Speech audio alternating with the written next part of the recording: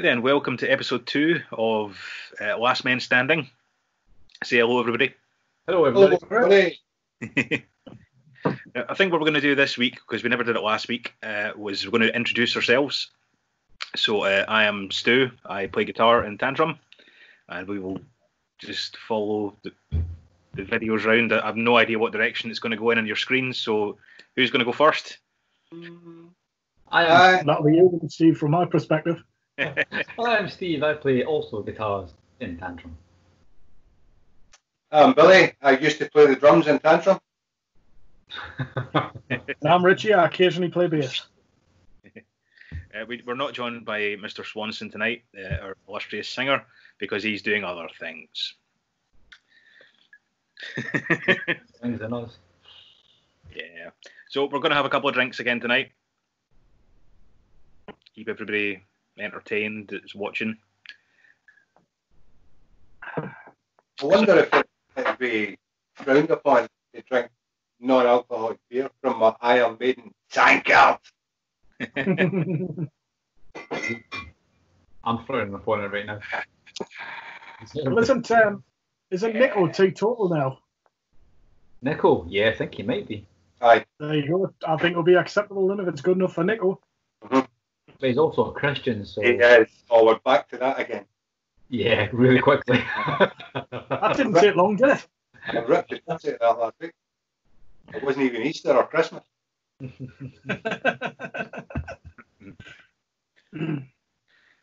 So, on to business. Let's do news. What's happened in the world since we last spoke? Fuck off. in the music-y world, we'll stick there. Well, the Eddie Van Halen story, Richie brought up. I did some research on that, and that's a cracker. That was a relation. Him and Fred Durst. What happened there? So the story goes, I think it's from an unofficial biography, but I think it's true. There, for somehow or another, Ed ended up backstage with Limp Bizkit at the time when Wes Borland had left the band, and through banter, it was brought up that Ed should have a jam, and they had a bit of a laugh, and then Ed went, no, let's do it. So they had a bit of a jam, whatever, shot the shit, Ed left, and then apparently he'd left all his gear with Frederick, who had not been forthcoming in returning it, shall So Ed rocked up in a pickup truck with a gun thing, like turret apparently, on the back, which is not legal. It was an armoured vehicle. He rocked up in an armoured vehicle to Fred's house with boots that were gaffer taped together, trousers tied together with drawstring, flag in his mouth and a gun in his hand, and demanded that he get his shit back immediately. Fred very quickly went and got said equipment to its rightful owner. Awesome. Apparently what set him off was when he turned up at the jam, he could smell ganja. That's right. And apparently the smell of ganja sets him off. I can name somebody who absolutely loves Eddie Van Halen and said subject, so maybe you shouldn't meet, you know what I'm saying? But I'm not going to name who that person is. Bless him, eh? Does his name rhyme with Brew Bondi? Allegedly. Brooke Bondi. True Bondi. I remember when the story kind of did the first rounds that Ed was jamming with Limp Bizkit. I do remember that happening. Yeah. Well. That was. When was that? When did you hear that? I can't remember. The only thing I remember about the particular time was that Ed had developed a tremolo that he had on a prototype guitar, and it was like a drop tuning trem thing. So it was like a bridge that the whole thing shifted and did like a full. Yeah, I've seen that. Tantrum. Kind of. It was based in the Tantrum, but it was like a brass thing. And I remember at the time thinking, I wonder if that will come out, and it never did. And I've never seen it again. So fuck knows what happened to that. Maybe it's I've got it in his garage. He never brought it back. Fred Durst stole it. Fred's garage. I mean, if that took place around 2003, like it was suggested in that article, which Stu who found it, wasn't it? You found it. yeah. 2003, I was fairly switched off from music around then, so I wouldn't have heard anything about Eddie Van Halen wasting his time with Limp Bizkit. I've made it clear. I mean, this is my own personal opinion here. I think the worst thing of that is that Eddie Van Halen didn't pull the trigger. Well, then again, Limp Bizkit's popularity had already peaked by that point, so what difference would it make? That was the year before they did the ill-fated Sammy Hagar reunion that ended in acrimony. Is that the moment they did Dave and Sammy? No, that was the Dave and Sam tour, but there was no Van Halens involved in that. Did that ever go ahead? Because I remember reading about it in one of the magazines. What, the Sam and Dave tour? Yeah, but it was Van Halen. The two Van Halen were two frontmen. No, that's never happened. Yeah, it did. Right. No, it didn't. Yeah, it did. I know the two of them toured together, but I didn't know if they toured together with Van Halen. Yeah. It was talked about for quite some time. Or it was going to happen. It was talked about. It never happened.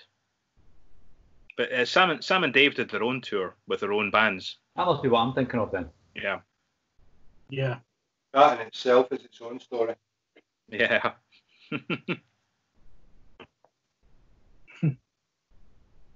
Sam likes to bring the life to the party. I am the party. The Howard Stern clips were brilliant when they had Dave on and they phoned up Sammy. That was comedy gold. Dave's always good. Yeah. Dave on the Joe Rogan podcast was gold. Oh, they're brilliant. I could watch them endlessly. It's just he's as mad as a box of frogs. Yeah, it's jazz podcasting is what that is. Complete babbling nonsense. And yet completely engaging. You can't not watch the man when he's talking. Yeah. It only makes sense to Dave. A Dave TV? I think that's a subject for a future podcast, Van Halen. Oh, there's plenty of material there. Yeah. Speaking of which, Stu, did you watch that cover version that I sent the other night? Van Halen doing... Oh, the Who. We'll be fooled again. Aye, that was an outstanding version, man. I thought that was awesome. Yeah, it was always a good one, that. They did it in concert a few times. That scream Sammy gave at the end, man. Fucking outstanding. Didn't they get that? Don't you couldn't even do that anymore. Sammy couldn't do it anymore. He's what, 73 now or something, isn't he? I mean, he's kept his pipes a long, long, long time. Oh God, aye, has. What's that? Mm-hmm. Yeah. There ain't many. No. But No. Time catches up with everybody eventually. Even Dio was starting to have his band detune towards his final days. Yeah. You know? People say Dio kept it up until the end. He was starting to go a little. Yeah, I mean, you can hear it's a little shakier as they get older. If you're lucky like Dio, you can just get extra character. Yeah, I mean, do you adapt it? Yeah. D. Snyder, he's still kicking on. He's still going strong. He's best. Fuck. He's also he's not hugely busy either. The singing. That's a factor as well, man. I'll talk about that later with my comeback album actually, but that is a factor in these guys. They've handed it for years. You're not going to keep the pipes you've been 30 years straight every night. I remember having a talk with somebody once about Glenn Hughes and how Glenn sounds so good now, and I was kind of like, well, he did take like 20 years out where he didn't sing at all, you know. Yeah. Aye, but what did you do with those 20 years though? Allegedly. Actually, it's not even allegedly. Glenn's been quite honest about it, to be fair. Well documented. I mean, he's even said he doesn't even remember the 1980s. It's a shame because he recorded on one of Black Sabbath's best albums. To be fair, I don't remember much of the 80s either. That Sabbath album with Glenn in it is amazing. It is. there was Hughes Thrall at that time as well, which is also really good. Speaking of Sabbath, it's Heaven and Hell's birthday today. Is it? Happy birthday. Yes. Came out today in 1980. April 1980. To Ronnie. Yeah. Happy birthday, Ronnie. And the rest of the boys in Black Sabbath, if they're watching. Missing from my collection, that. I mean, I've got more rules, but I haven't got that one. And I used to have Dehumanizer. Heaven and Hell's the best album they did with Ronnie, in my opinion. I prefer it over Mob Rules and Dehumanizer. Their best full stop. Oh, Yeah. I really liked the Heaven and Hell album, though. Yeah. Band Heaven. Bible Black, etc. Yeah. Yeah, what was the album called? The Devil You Know? Devil You Know? Yeah. Great record. Although I have to say, some of the lyrics in the song, The Bible Black, were pretty fucking ropey. It's heavy metal, of course they were. Yeah. Who are you and who are me?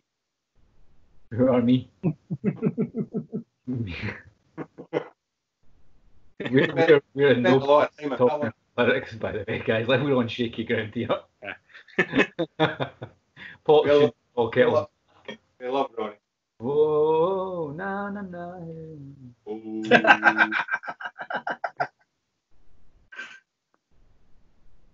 Well, if you can't take a piss out of yourselves, then who can you take the piss out of, you know? To be fair, I wrote that on Edinburgh City Bypass on the way home to work. I can remember you sent it to me.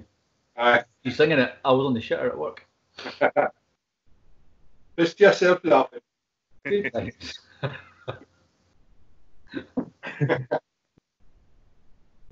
So, See, that's why I don't write anymore.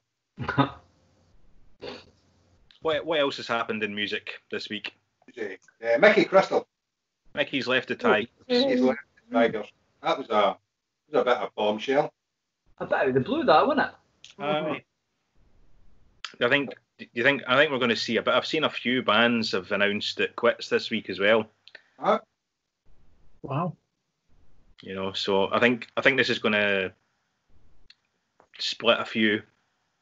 I mean, there's no really being a band at the minute, is there? And there's no end date for when we start being a band. And so I guess there's a lot of guys maybe thinking, what's the point? But then what's the point in not, because you're just sat in your house anyway. Split us. So, yeah.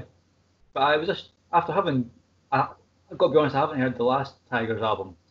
But the first one Mickey did with them was gold, man. Yeah, it's a great album.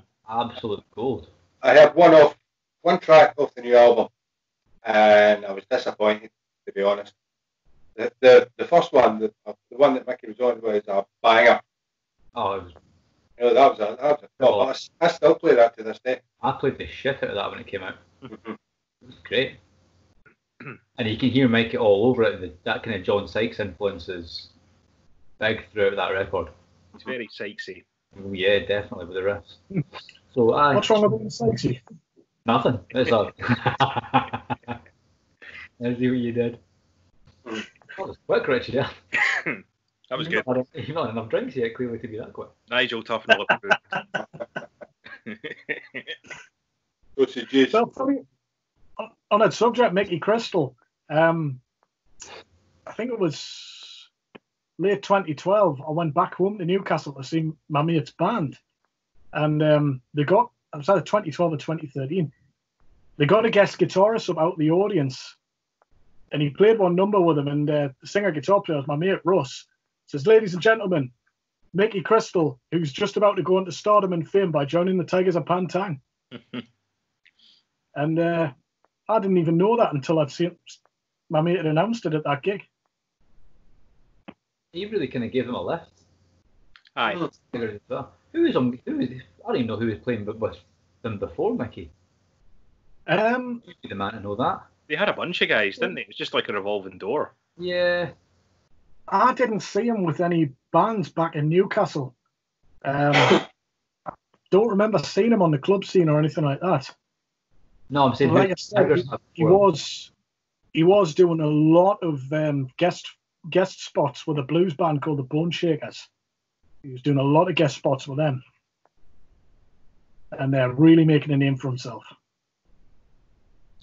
weird one to see where the Tigers will go next. Who they're going to get on board. Yeah. Because they kind of need that shreddy guy. Yeah. To be a particular kind of guy now to play those songs. I mean, did Mickey bring his own sound in, or was that? Yeah. Yeah, he did, but it harked back to the Sykes era.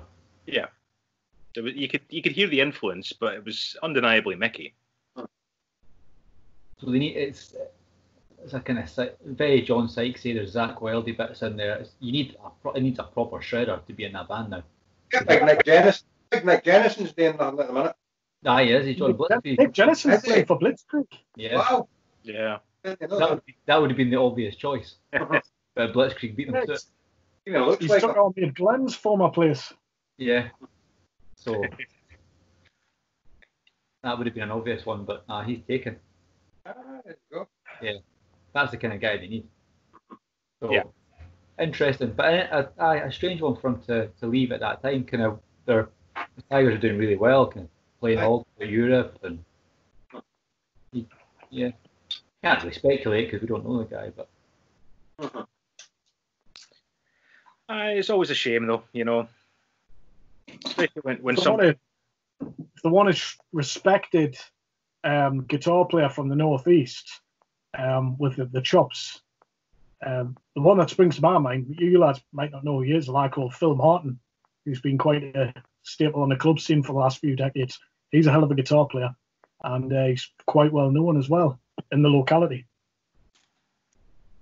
But we can only speculate. I think they need to get another younger kind of guy in though.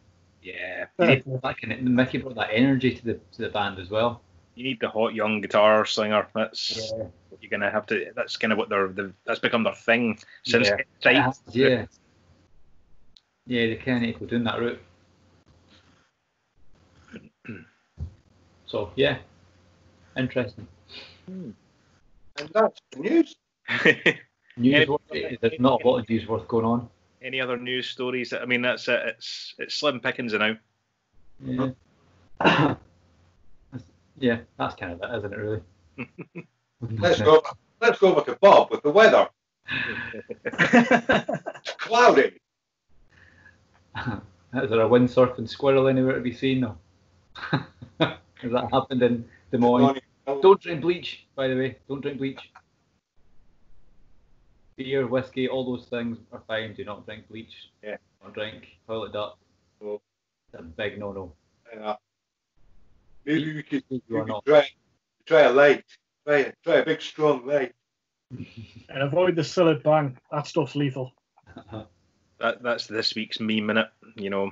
It really is. Yeah, it's memed out. Right. The thing is, it's nothing new.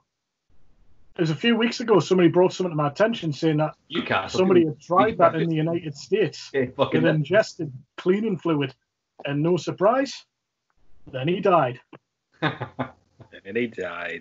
Oh, we've been drinking Ajax in the toad for years. Ajax. Ajax and Coke, please, bud. Dispatch cleaning fluid Ajax to cleanse my body. Right, shall we move on to the meat of today's show? Okay, right. Yeah. Today's topic is going to be... Topics? Okay, but I'm just going to pick the first one. Sorry. Let's do it in some kind of order here.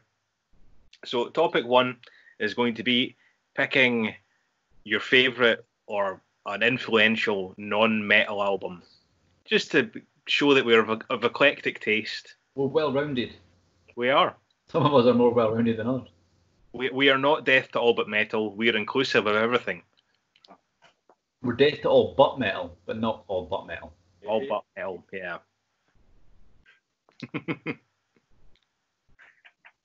So define butt metal. Anal cunt. Oh god, I think you may have to cut that out. That's a legit band name, isn't it? It's a legit band name. I just used a profanity. Yeah, it's a legit band. Billy looks like his mind is blown. No, it's a legit band. Yeah. Grindcore, isn't it? Is it grindcore? Oh, Steve, just yeah, funny mates had some of that stuff years ago. fucking core. Yeah. In the core, and it's fucking drink of bleach. into the sea. I only like apple core. Math core. What the hell's that about? Math core doesn't sound good, does it? Post anything core. Oh, double period of math core. I don't understand. Go first. Right, well, we'll start. I'll just do the round the clock thing again, which I discovered in last week's episode translates in no way as to what you can see on the screen now because everybody changes. But we're going to pick somewhere, so I'm going to start in that direction, and that's Richie. So you're up, bud. Okay. Right, I might be cheating you because this is a compilation. Oh, However, have we established? We never established rules, so we'll let him away with it. Unless it's shit, in which case you're going to be forced quickly to pick something else. Can we do soundtracks in this? As long as it's not you said we couldn't. for Batman, because that would be Boston's pick. You too.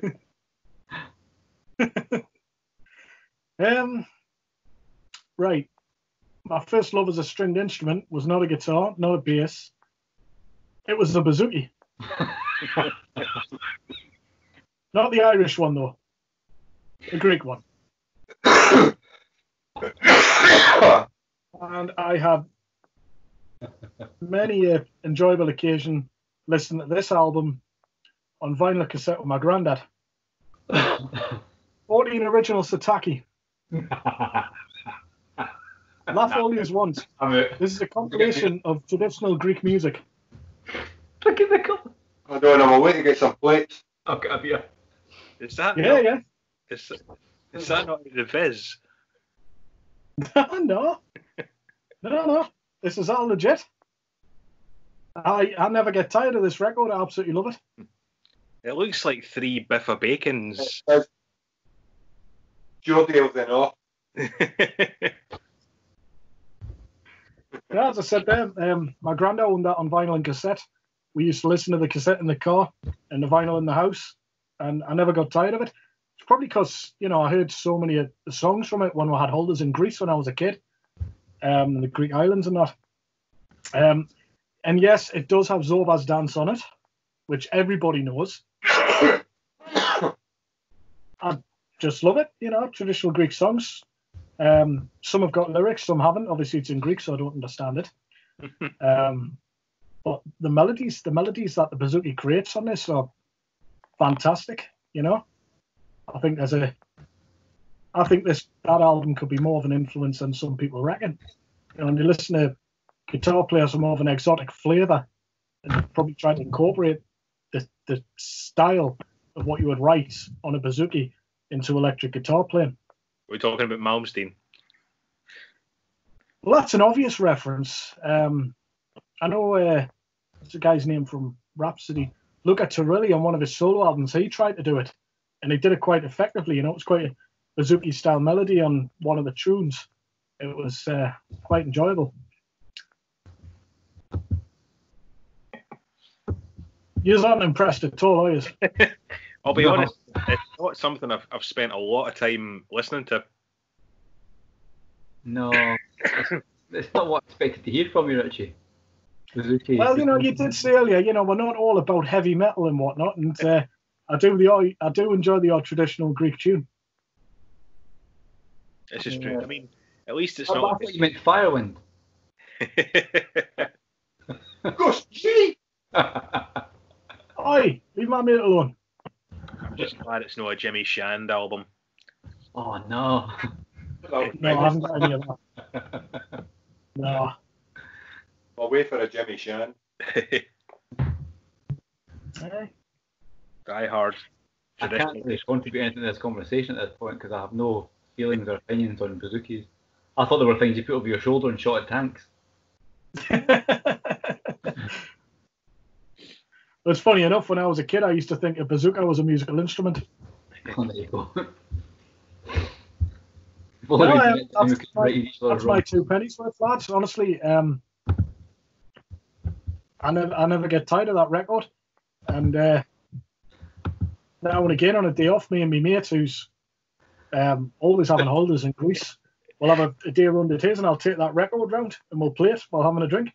I hope you get up and have a dance Oh, aye.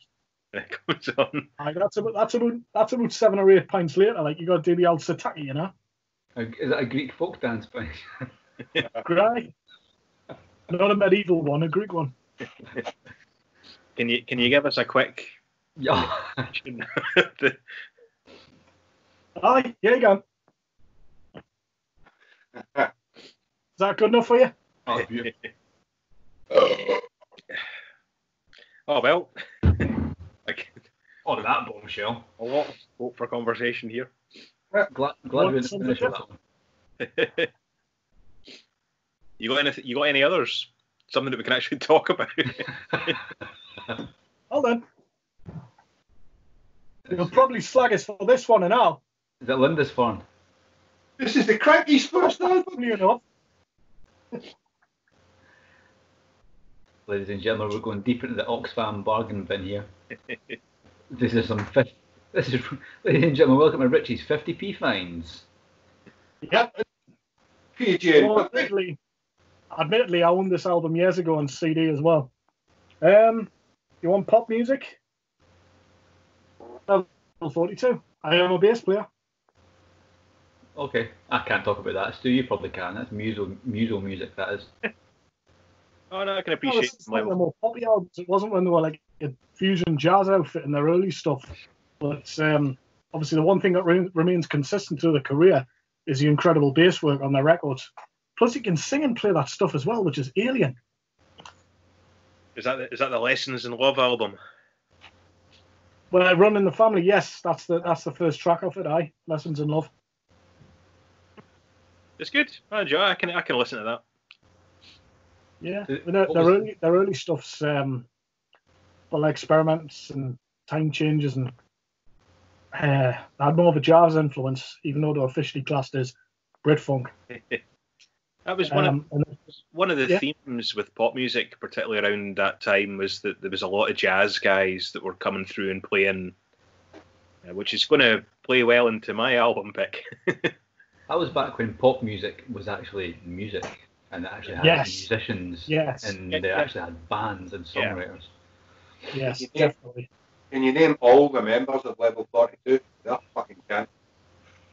From the top of my head, Mark King. Yeah. Wang King. Oh, King. Bill Gold, Boone Gold, Mike Laudrup. Oh, what's his name? Alan Murphy. West. Yeah, there was a few members came and went as well. Alan Holdsworth played on one album and all. Just one album? I thought he did more. No, he played on Guaranteed because Alan Murphy passed away, so they got Alan Holdsworth in to take his place for a bit. Yeah. I do know the guy from King Crimson just now used to play in Level 42. Don't know his name. That's a conversation stopper. Sorry. Mark King couldn't play with the wee dots though.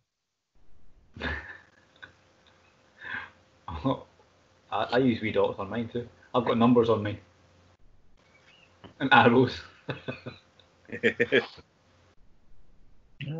Right, let's move on. Who's next? Next is me. Which is kind of interesting because I'm going to follow on Richie and I'm going to pick one of my favourite albums, which is not metal, is Go West by Go West. Yes. Good memories of that album. Yeah. Nice summer that year. It was. We were allowed out of the house. In a van to listen to it. We played the hell out of that when we were driving across Newcastle, wasn't it? Yeah, it was from we played in Haywood, went to Newcastle. That's right, yeah. So, Newcastle. I mean, what can you say about this album? Every song in it was pretty much like a hip hop song. If you don't like We Close Our Eyes, You Have No Soul. That's just a perfect pop song. That's good. Writing doesn't get much better than that. It was that great time in music where keyboards still sounded like keyboards. Mm-hmm. They were like just at the dying end of analog coming in. So they had the warmth of analog, but they were you were getting into digital territory, so there was like you could do things with them, sequencing and stuff. It was very clever because it was so suitable for commercial US radio. Yeah, absolutely. Yeah. At the time, very, very clever. When Britain was still kind of exporting pop acts to the rest of the world, Yeah. Good pop acts. Yeah, and they have the exceptional Alan Murphy on lead guitar. And Alan Murphy, everybody's heard Alan Murphy play because he's played on like a million songs that everybody's heard. I couldn't even list. So, he played with everybody, Kate Bush and Level 42 and Mike and the Mechanics and all these people who were like hugely popular at the time. All those jazz legato solos that you hear that are just face melting. That was Alan. Outstanding guy. If you can ever, in fact, it's easy to find if you go on YouTube and look up Go West live on the Tube. Yeah, I have done. It's great. And watch Alan ripping the solos on those songs live with the band. Outstanding. I could watch that all day. Yeah. Such a tasteful player for a jazz guy. He had like super melody. Fitted the songs. Yeah. And the sound was massive. Mm-hmm. But fundamentally, they're just great songs. They're good, catchy sing-along songs, well produced, great band. Yeah, Go West, we're kicking. Yeah. Yep. Good choice. Totally back that one. 100% back that more than Greek folk music. No offense to Greece. I love the Greece. All right. The people and the place. I used to live around the corner from where they used to film the Tube, and I used to drink with a lot of lads who were a bit older than me, so I probably knew a few lads who saw them. Mm. I know some lads who were quite regulars in getting into audiences for the Tube. I know one lad who saw Thin Lizzy when they done that. So the Tube is a great show, man. The Tube is great. Yeah. We don't have like a proper music show anymore. The closest you've got is Jules Holland. Oh, of course. It's on the Tube with this band, Caught in the Act. Great Satan album. Around about the same time as the Tube, you had the one on Channel 4 as well. It was ECT, or ETC. Remember that one? Extra Celestial Transmission or some fucking thing. And all the bands of the day were on it. Fucking Heavy Petting and Spider were on it. Oh, right, yeah. Warlock were on it. Fucking Phil Lynott, Gary Moore were on it. And it was a breath of fresh air for your discerning metal fan of the day. It was something new, I'd never been seen before. I had a complete half hour or 40 odd minutes dedicated to heavy metal. Yeah. Sounds good, that like. You still get. Does Jules Holland still do his show? It's even worse than it used to be, though, man. It's fucking terrible. That's kind of where I was going to go with that. They just stopped having a good variety of acts on these programs. It became. It's all like African nose flute music on it now, with him fucking vamping some honky tonk piano over the top of it. Fuck off, Jules. It became super kind of anal about Reform Squeeze. The great thing about shows like the Tube and stuff was that there was like all kinds of stuff in it. Mm-hmm. Those kind of shows like The Word as well. The Word, that was the other one, yeah. There was just like you'd have like a punk act and then like some kind of pop act and then like a metal band and then just all kinds of different shit. And the last thing I can think of that you had that was like that was TGI Friday. Yeah. No, TFI Friday. Yes, it's the best one. TFI Friday. They even had Napalm Death on that once. Yeah, and like Terrorvision, I'm sure, were on it at one point. If no more. Metallica. Yeah.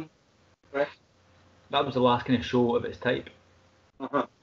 There was more of a mixing of styles and things. You could put things together, and it wasn't frowned upon. The thing is, there's no need for that anymore, though, because all that shit exists on YouTube, Netflix, whatever. There's no need for a TV show anymore. These things were a lawyer's nightmare because there was always drink involved with the guests. You know what I mean? So the Sean Ryder story is legendary. Yeah. An editor's dream, not. Stick to non-alcohol, kids. It is kind of interesting though, because I mean, like the whole kind of, I suppose, even the reason we're talking about this is because I don't know if it's pretty much, just prevalent in the metal world. I suppose it's not. It's probably in everything, but we've become so fixated on genres these days. Where, liking stuff like Go West is one of the main reasons I've never been fully accepted into the metalhead club. The thing is, a lot of it's to do with, like, if you go back to the 80s, there was niche marketing started coming out and people were just targeting. And then everything just became a genre. Even heavy metal as a genre has probably about 50 or 60 genres within it. Like within the genre of heavy metal, there's hundreds. And yeah, like you said, there used to be just good music and bad music. Yeah. There was two types of music, that was it. Shit and good. Post-shitcore. Yeah. I mean, I would struggle to name different genres. It means so little to me. I either like it or I don't. I can give you a rough idea, like if it's metal-ish or punk-ish or something. But that specific genre stuff, when you get into the cores,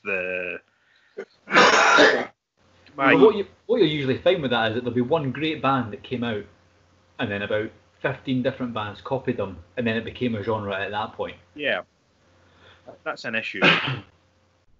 And that's when you can't say, like, oh, I like death metal, because there's probably a million shitty death metal bands, and there's probably maybe like 10 really, really good ones, and like millions upon millions of really shit ones, and you can apply that to any genre as well. So you can't just say I'm a fan of whatever. You have to be a bit more discerning than that, I think. I mean, just like looking at the playlist of this week, it's been all kinds of stuff. I've done. What have we played? I've played some Go West. I've played Hallis, Richie Kotzen, Kiss, Van Halen. There's been all kinds of weird and wonderful things. Some fusion stuff, and I had an Alan Holdsworth album on at one point this week. Mint. It's like a bit Holdsworth, like. Yeah, but I mean, the thing that I think that they all have in common is musicianship. No matter what genre they were in, it was people who were dedicated to doing the best they could with whatever they had. Mm-hmm. I think, like, as a musician as well, you have to kind of listen to different stuff, because otherwise your shit's just going to always sound the same. Yeah. If you only listen to Iron Maiden, then your shit's going to sound like Iron Maiden. Aye. You need to get a bit of outside influence from other kinds of music. It's just like we all like the TV show Avita St. Pet. But that's back to Go West for a minute, because that's seen in the nightclub where Oz picks a fight with a cop at Go West in the background. I mean, 80s pop was pop music up until, I suppose, maybe the early 90s. I don't know, really. I kind of probably checked out a bit then, but up to then, pop music was great, and from then on, shit. Like, I can't think of a good pop band. When it started going dancey. But even then, like, the early dance bands were at least doing something of interest. They were pushing boundaries and trying to do something new. It was original at the time. Yeah. It started going processed, in my opinion. I think the rot set in. I know we briefly mentioned him on the last podcast. I think the rot set in really with that Stock Aitken Waterman era.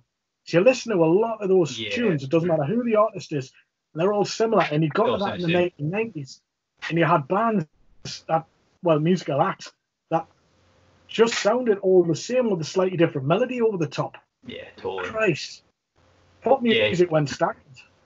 Well, I mean, it's always been there. Even from like bubblegum pop of the 60s and 70s and stuff. Stuff bang them out. Always been there. It's just occasionally. Saying that, there is one Stock Aitken Waterman production that is a fucking banger, and it's been covered so many times. It's Rick Astley. No. I was about to say that. Dead or alive, you spin me round. Which is a tune. Yeah. As is Rick Astley. But then so is Rick Astley, you know. Yeah. He knows the rules, and so do I. So we've kind of argued with ourselves on that point. Yeah. Scotland for just Owen Paul. I don't even know who that is. My favourite waste of time. Oh, really? Oh, wow. You know the song, don't know the guy. Like the Bishop. Oh man, the coughing's like contagious today. It's almost like there's a virus going round. You think so? Showing the symptoms. No. The symptoms. Hay fever today. Mm. Hay fever's like really bad now, which is shit, you know. We'll do the pollen forecast in a minute. Yeah. So anyway, where was I? Go West. Go West. That was your pick. Good pick. Yeah, I mean, I don't even know if there's much more I can say about it. Tracks, killer. We Close Our Eyes, great song. Don't Look Down, great song. Call Me, great song. Aye Aye, great song. Haunted, SOS, Goodbye Girl, Innocence, and Missing Persons. Every one of those a banger. If you do not know Go West, give your ears a treat and go and listen to it because it's fucking amazing. Call Me is a fucking stoker. But I'm going to listen to it after this podcast. Yeah. Everybody's going to have a bit of Go West tonight. I think I'll give it a Great spin later, alright. Great band. But watch the Tube thing as well, because that's really good. And you get to see Alan, who sadly departed the land of the living not too long after. I think it was about 1990 or something he died, wasn't it, thereabout? Yeah, early 90s, I think you told me one time. Yeah, Oh, it was. thereabouts. The thing is, as well, with these 80s bands, like pop bands, when you watch them live, they're like rock bands. Yeah. Because they have a full band. They had a band, yeah. And it's like, they're great live. You couldn't say that about any fucking pop band now. Jamiroquai stole that. Jamiroquai can fuck off. Shut up, Billy, talking shit. You're drunk. Jamiroquai are I like... don't mind a bit of Jamiroquai personally, like, I thought they were alright. Nah, stupid hat, fuck them. Aye, but I mean, Jamiroquai was like 30 years ago now. What? 25. Shut up, was it? 25. Oh, that's depressing. 90s? Yeah, I suppose Yeah, you're right. mid-90s. We're old. Return the Space Cowboy and stuff like that. Around about 1995-ish, I think. I was in high school when Jamiroquai were kind of kicking out, so... Yeah, me too. In time, Me too. I wasn't. Shh. Right, we'll move along now to Steve. You're up next. Is it me, love? Right. I've not gone retro. Well, I suppose I have kind of gone retro, modern retro. So when I'm not listening to metal, I do listen to quite a lot of stuff. And there's probably loads of stuff I could have picked. And if we had compilations, I probably would have picked a couple of great sets, but I didn't realise that was on the go. So I picked a synthwave artist called Time Cop 83. So Nice. if you're not familiar with what synthwave is, it's electronic music. If you like Stranger Things, it's like the soundtrack for Stranger Things. But there's like dark ambient synthwave, kind of like cyberpunky synthwave, and there's a kind of more dreamy 80s drive a Ferrari down Miami Beach. Like the kind of Iron, synthwave. like the Iron Eagle soundtrack. No, that's more like your. Oh no, yeah, it's more. Yeah, it's kind of along that kind of lines. That's more computer gaming. 80s computer gaming. That's Right. a different thing. Like the end of Rocky IV then. Yes. Yeah. Vince like Nicola. Yes, Vince- exactly that. If you like the Grand Theft Auto Vice City soundtrack, you're gonna like Time Cop 83. Now the album. Sorry, I never told you what the album was. The album was. Let me find the name. I just listened to it today actually. It's also got a couple of really good guest spots. If you're familiar with a UK kind of synthwave / rock band called Le Brock, who are a really good band. The singer's incredible, guitar player's incredible. They're on this album too. The album is called... Incidentally, they've got an album called Reflections, which if you're still a game fan, that'll be relevant. Night Drive, is it? Is it that one? Reflections, we're going to get mad with it. Very, yeah. Keep going, lads. I'll be back in a minute. I'm going to get some beer. Sorry, I'm looking. I've fucked up here. I should have had this to hand. He's away for a big pool. Aye, a nice relaxing one. A nice relaxing pool. I'm sorry, guys. I fucked up here. All right, you're doing fine. I can't find the name of the album. I always, for some reason, find it hard to find.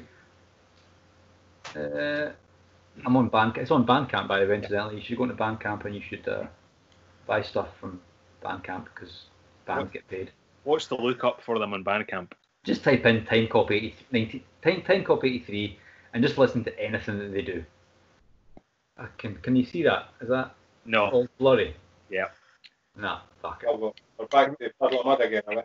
Everything's so blurry. Yeah, that.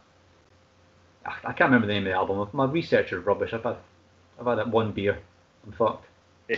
But go and Google Bandcamp, Time Cop 83. Just listen to all of it because it's all really, really, really fucking good. It is really good. It's definitely got that Vince DiCola kind of sound. Dreamy analog synths. If you like, and Richie will kill me because he's not here for this bit and he would really like to join in this conversation, but it's very in the kind of vein of the Transformers 1986 Oh, soundtrack. yes. You know, Exactly that. Stan Bush, you've got the touch, you've got the power, all that. Yeah. It's like that. Amazing. It's probably slightly less rocky than that, but there are guitars in it. But Synthwave does that. You'll kind of go through it and it's all electric, but then eventually you'll just find something where it just melds the synths with pure 80s Go West guitar playing, and it's fucking perfect. It's chilled music. It's music I'd listen to like at night before I go to sleep. Or if you're going on a long drive, it's actually perfect for driving the car to as well. So yeah, when I'm not listening to metal, usually I'll go with synthwave. But I probably could have said like the Smiths, or the Cure, or the Police. Again, those kind of 80s, not quite pop, but they are pop, but like kind of goth pop. Yeah, gothy indie pop. Not the Police though. Police were kind of reggae, poppy, funky. Neither were the Smiths really either, to be honest. Yeah, but I think again, you just had to generalise it as pop because there was so many things it could have been. They were pop bands, just that thing we just don't get anymore. Yeah. Yeah, the kind of like bands. I suppose that kind of kicked that kind of stuff off would have been like in the kind of mid '70s and things where you would get bands like Talking Heads, who were like pop bands, you know. Yeah, Blondie. Into the arty kind of world and. Yeah, definitely. Good shit. Are we still talking about electronic music? We were, and we just discussed Transformers soundtrack, and you missed it. Oh man, that's a belter. Yeah, I was just saying it's very much in the vein of the Transformers 86 sound. Are you with me? That extreme close-up. It's a bit creepy. Hold on. Got camera problems. There we go. Sorted. Jesus God. It's a moon. It's a full moon. It's funny, before we began the podcast, I mean, talking about, you know, electronically generated music, etc. Before we began the podcast, I was listening to Vangelis. Oh, yeah. Similar kind of vibe then. Yeah. Yeah, similar kind of vibe Time Cop's got. That's like jangly, keyboardy. Makes you think you're watching Blade Runner. Yes. Well, it was the Blade Runner soundtrack I had on. You can't argue with that closing theme. It's fantastic. No, it was There's a heavy Blade Runner influence throughout the whole synthwave kind of genre. There's lots of that going through it, and like Terminator kind of vibes. There's a lot of synthwave records that are just you go to Bandcamp and there's a whole story, or reams of story, and the music's just a kind of accompaniment to this kind of futuristic dystopian story. It's really interesting. But as a genre, it's doing. It seems to me to be more forward thinking than like the metal as a genre. Could learn a lot from it in terms of the artwork, the way they merchandise their stuff. They do mini discs too. You'll be pleased to hear mini discs are making a comeback in synthwave. Yeah, Mini discs. mini discs, man. Brilliant. Yeah, Brilliant. so The problem though is everything's been got too niche, so they're never shifting enough numbers for it to make a full blown comeback. funnily enough, there's and I don't ask me the name of the song because I couldn't. But whenever I take Lisa's car to work, I turn it on and the radio's on. Because I obviously turn the radio off straight away. But on fourth one, a song comes on and I don't know who it's by or what it is, but it sounds like a synthwave song. So it's making when you hear that, you can hear it's making a slight inroad into popular culture, which is probably due to Stranger Things. Yeah, it's definitely had an influence. Mm-hmm. So that is my pick. But yeah, like I said, I could have picked The Smiths, The Cure, The Police, any album. But usually I'll just go to greatest hits. When I'm wanting this little break from metal, I'll go to a greatest hits of one of those guys. Yeah. That being said, if I've got the kids in the car, I'm listening to non-metal stuff all the time. It's like pop punk stuff I'm listening to with those guys. So. I was spinning Regatta de Blanc yesterday. Great album. Yeah. Yeah. Andy Summers as a guitar player is just, I love his tone. That whole band were amazing. I mean, there was no weak link in the Police. Nah, and that big a sound from three guys. It's like Rush. Well, I was literally just going to say they were the Rush of pop music. Yeah. Or Police, or they were Rush were the Police of rock music. One of the two. Very, very closely linked at the same time because Rush were kicking out stuff that sounded like the Police. Yeah. Like when you get to like mid-80s, early mid-80s. Permanent Waves and Moving Pictures and stuff had definitely kind of hints of the Police. Totally. Signals. I was never a fan of the Police, and then I came across those YouTube live videos. Yeah. So, and live. I think that's it. Aye. And I was like, fuck. They're so good. And for the neckbeards, they're one of Cliff Burton's favourite bands too. So. I didn't know that. There you go. Well, so were REM. So. REM can suck a fucking With dick. one hand he giveth, and one hand he taketh away. Again, I quite like REM. their stuff. I quite like it. Yeah. Michael Stipe makes me want to fucking kick babies. I can't believe there's anybody alive who doesn't enjoy Shiny Happy People. Hi, me. That is an amazing song. It's a horrible song. It's shit. It's awful. I also had that last End of the world's alright, I suppose. No, that's not so Richie. No, it's not. I had the last B-52s on it as well, which automatically... Alright. Terrible. Everything they did was terrible. Yes. Terrible band. Terrible human Yeah. beings. Yeah. Shouldn't be allowed to exist as a band. No. Next. Actually, it just got me thinking there about the B-52s. Well, you keep doing that. There's another... Again, all-time favourite songs. Love Shack has to be in there. That is a fucking great What film. the fuck are you smoking? Oh. Jesus. Never tire of that. Fish. Lockdown has not been kind to my guitar slinging compadre. Fucking hell. In the B-52s. Oh. No shame, no shame. Rock Lobster. Yeah, Hey. man. Right, Bill, you're up. Yeah, Let's segue away from the B-52s. let's move to Bill. What you got for us? Neil Diamond, the jazz singer. I knew it. Justify your shitty taste. That's just one though. Do you want another one? Aye, please, because that's terrible. Okay, it's Gustav Holst, The Planets. There you are. Tune. Shout. I'll give you that one, Billy, definitely. Now, am I right in saying that I watched a documentary with Black Sabbath, and apparently Tony Iommi ripped the riff for the song Black Sabbath from, I think, that. From Neil Yeah. Diamond? Geezer Butler. Geezer Butler, sorry. I think the riff came from that. And also So that's metal. Diamond Head as well done it. On Am I Evil? Yes. So anyone that did Tritone. Yeah. So Slayer are in for it as well. And yeah, okay. So there we are. There's my two. So, Good choice. would you want to go for first? Hit us with the Neil Diamond part. What you got? Yeah. Diamond is awesome. He's a great songwriter. awesome singer. Just all of the above. There's not a bad song on the Jazz Singer soundtrack, and it's a great movie. I've never seen it. Oh man, watch it. Yeah. Richie, you've got the album, you've never seen the movie. I've got the album because it was a bloody 20p charity shop job. But just a cool comment on that, Billy. I mean, I'm not going to say I'm a Neil Diamond fan because I'm not, but I cannot argue with Love on the Rocks. I think that's a brilliant tune. With no ace. Yeah, that one I can handle. But Admittedly, I've never played that record ever. I prefer The Darkness to Love on the Rocks. Yeah.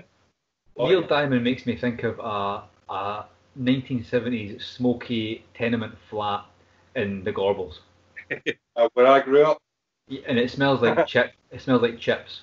My house.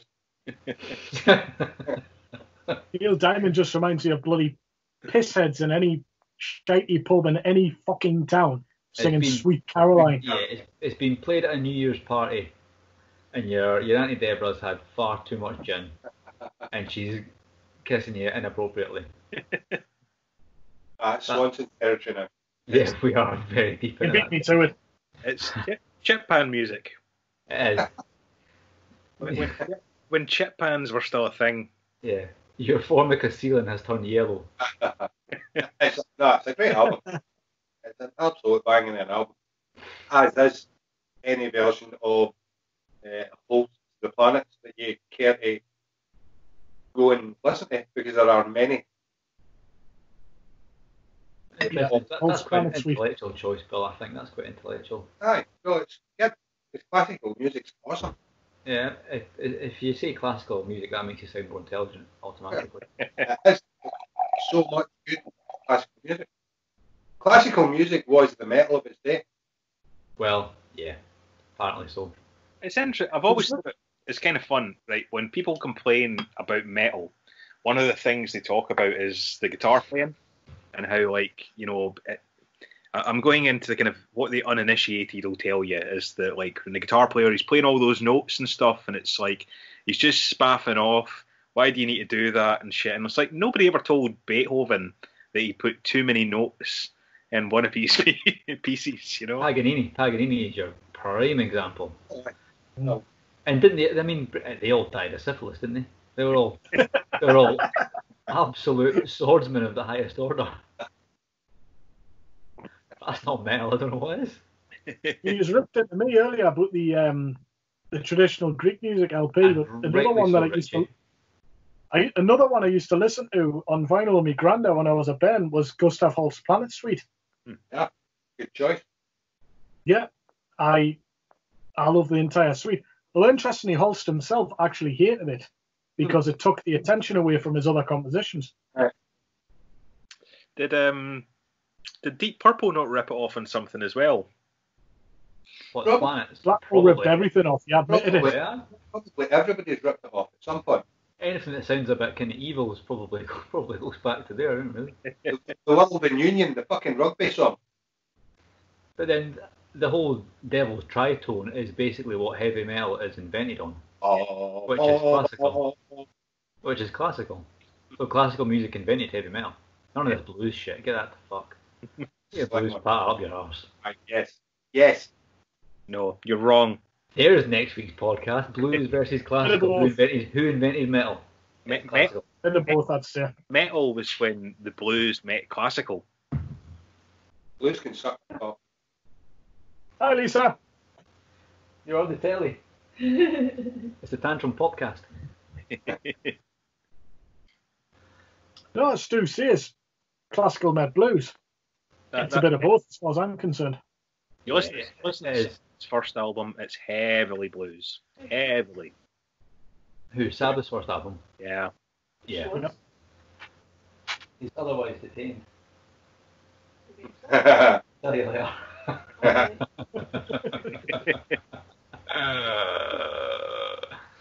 had another one as well. I'm a bit here. Yanni Tribute. Why do I recognise that? I feel like I know. But it's good. Yanni. Aye. Greek bloke getting back to the fucking bouzouki. Yanni Gers. Yeah, Yanni Gers. I think it's Greek. I think it looks Greek. Cool. But no, go and have a listen to Yanni tribute. It was Is that a tribute to Yanni, or is it Yanni himself? Oh, it's Yanni himself. It was recorded at Taj Mahal. Okay. Not the restaurant down the fucking high street either. You'll get a free naan with the fucking song. In the function suite of the Taj Mahal. No, but go and have a listen to that. It's very sort of Greek jar, if you like. Jean-Michel jar, not fucking jam jar. A very Greek theme this week. Yeah, We've gone a bit Greek. we're quite international. So, aye, that's my two bobs. Well, Cracking bunch of lads. Did somebody have moussaka for their tea? Is that what sparked this off? It's funny, Stu, when your Skype called me the other day and you were talking about them 8 tracks that I picked up. This is another one on the Greek theme. Demis Roussos. Oh, yeah. Is that? What's wrong with you? forever and ever and ever Yeah. and ever I'll be your love. That's a copyright strike. Has demonetized the entire podcast. You know, I was going to pick, and kind of went away from it. One of my initial first pick here was going to be Billy Cobham's Spectrum album, which, although not in any way, shape, or form metal, and it's you all right there, Bill? There's a lung on the floor there. When we were talking about like doing non-metal albums, I was kind of thinking that was my first go-to pick. And despite the fact that it's effectively a jazz record, it to me still feels metally because it's full of like shredding guitar solos and keyboard solos and intricate drum patterns and stuff. And even though it's not metal, to me it's still metal. But then if you listen to Sabbath, that's a lot of jazz in that. Yeah. There's a lot of jazz in Sabbath. Oh, that, yeah. Bill Ward's a jazz drummer. Hmm. And that's why Sabbath without Bill Ward doesn't really work. It's good, but it's not quite right, as a famous man once said. Because it doesn't have that jazz swing. Modern drummers don't do that, because drummers from those kind of days were listening to, oh God, what's his name? Buddy Rich. Buddy Rich, that's it, yeah. Gene Krupa. Gene Krupa, those were those guys, yeah, and they all brought up on those guys. Incredible drummers. And they had a swing that, and that's why the 70s sound different to the 80s for that reason. That's why I had the best drummers out the 70s. 100%. Yeah. Not Phil's in the 70s. What? Very much, the drumming was predominantly Phil's. If you listen to everything in the 70s. It was lead drumming. There's a lot of Phil's where there Lead doesn't drumming. be Phil. Phil Taylor, Phil Fuck. Phil Collins. Keith Moon. Phil McCracken. Keith Moon. Keith Moon never played a beat in his life. Didn't do one single beat. All fills. It was all fills with Keith Moon. He was trying to show off what he could do. Keith Moon played the Oh, drums. well, cover what he couldn't do. Keith played to the outside in. Yeah. I mean, like, your first proper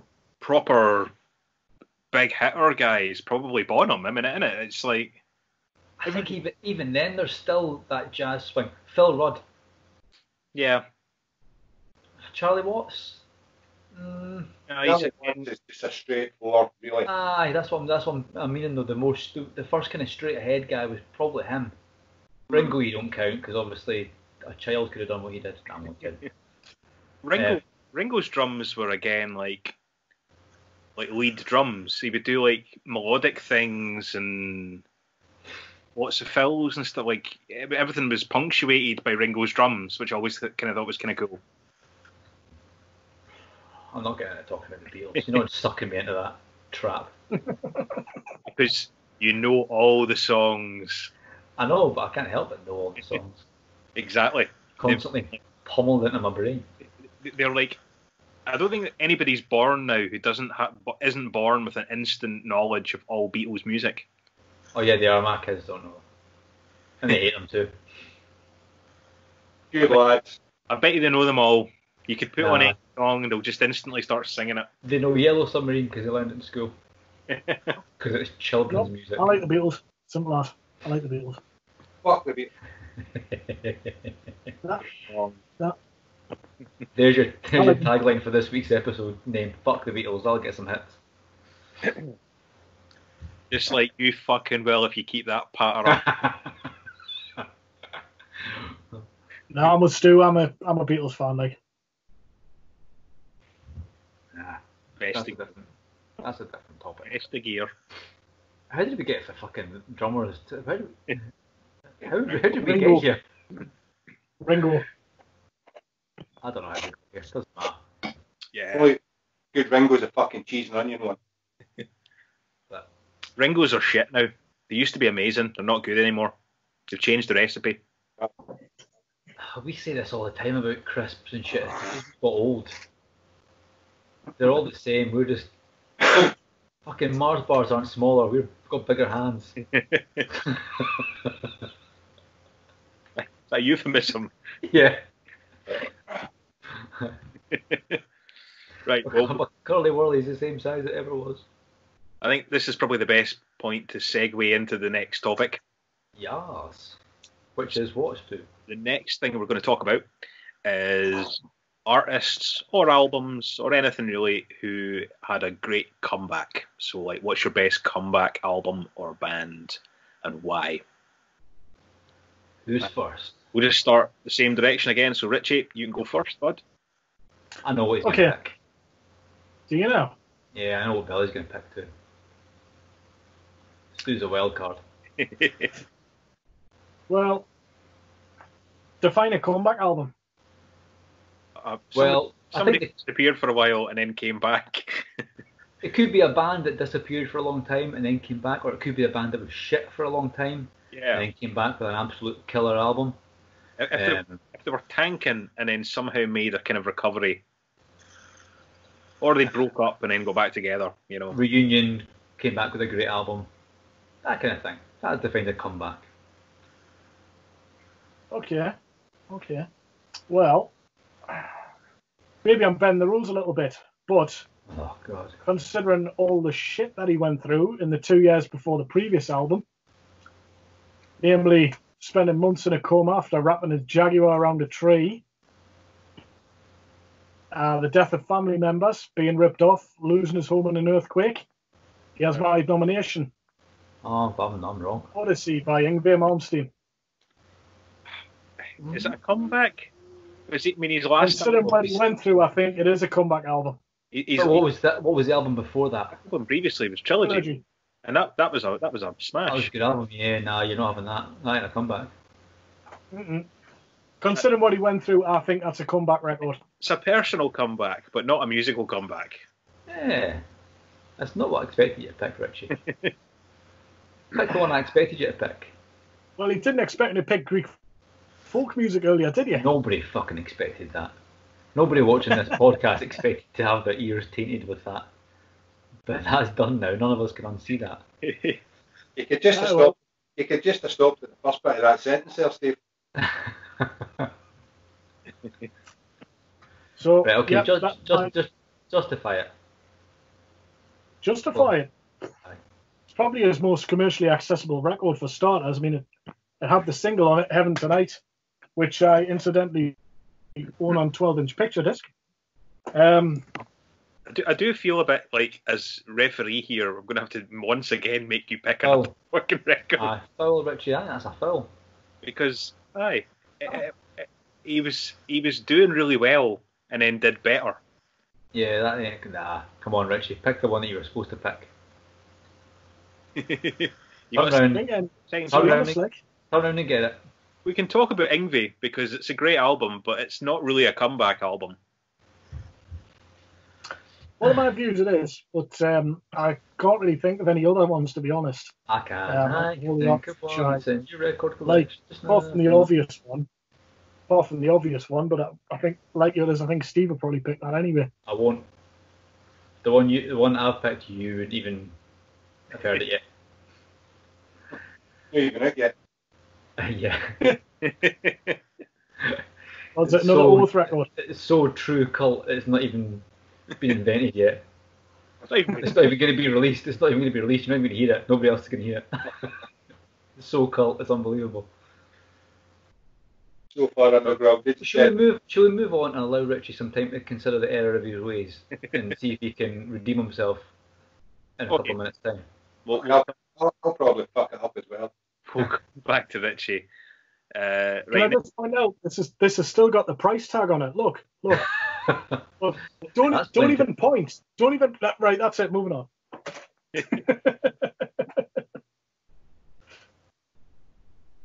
Who's next? Next up's going to be me, I think. Let's do it. I am going to pick Rush.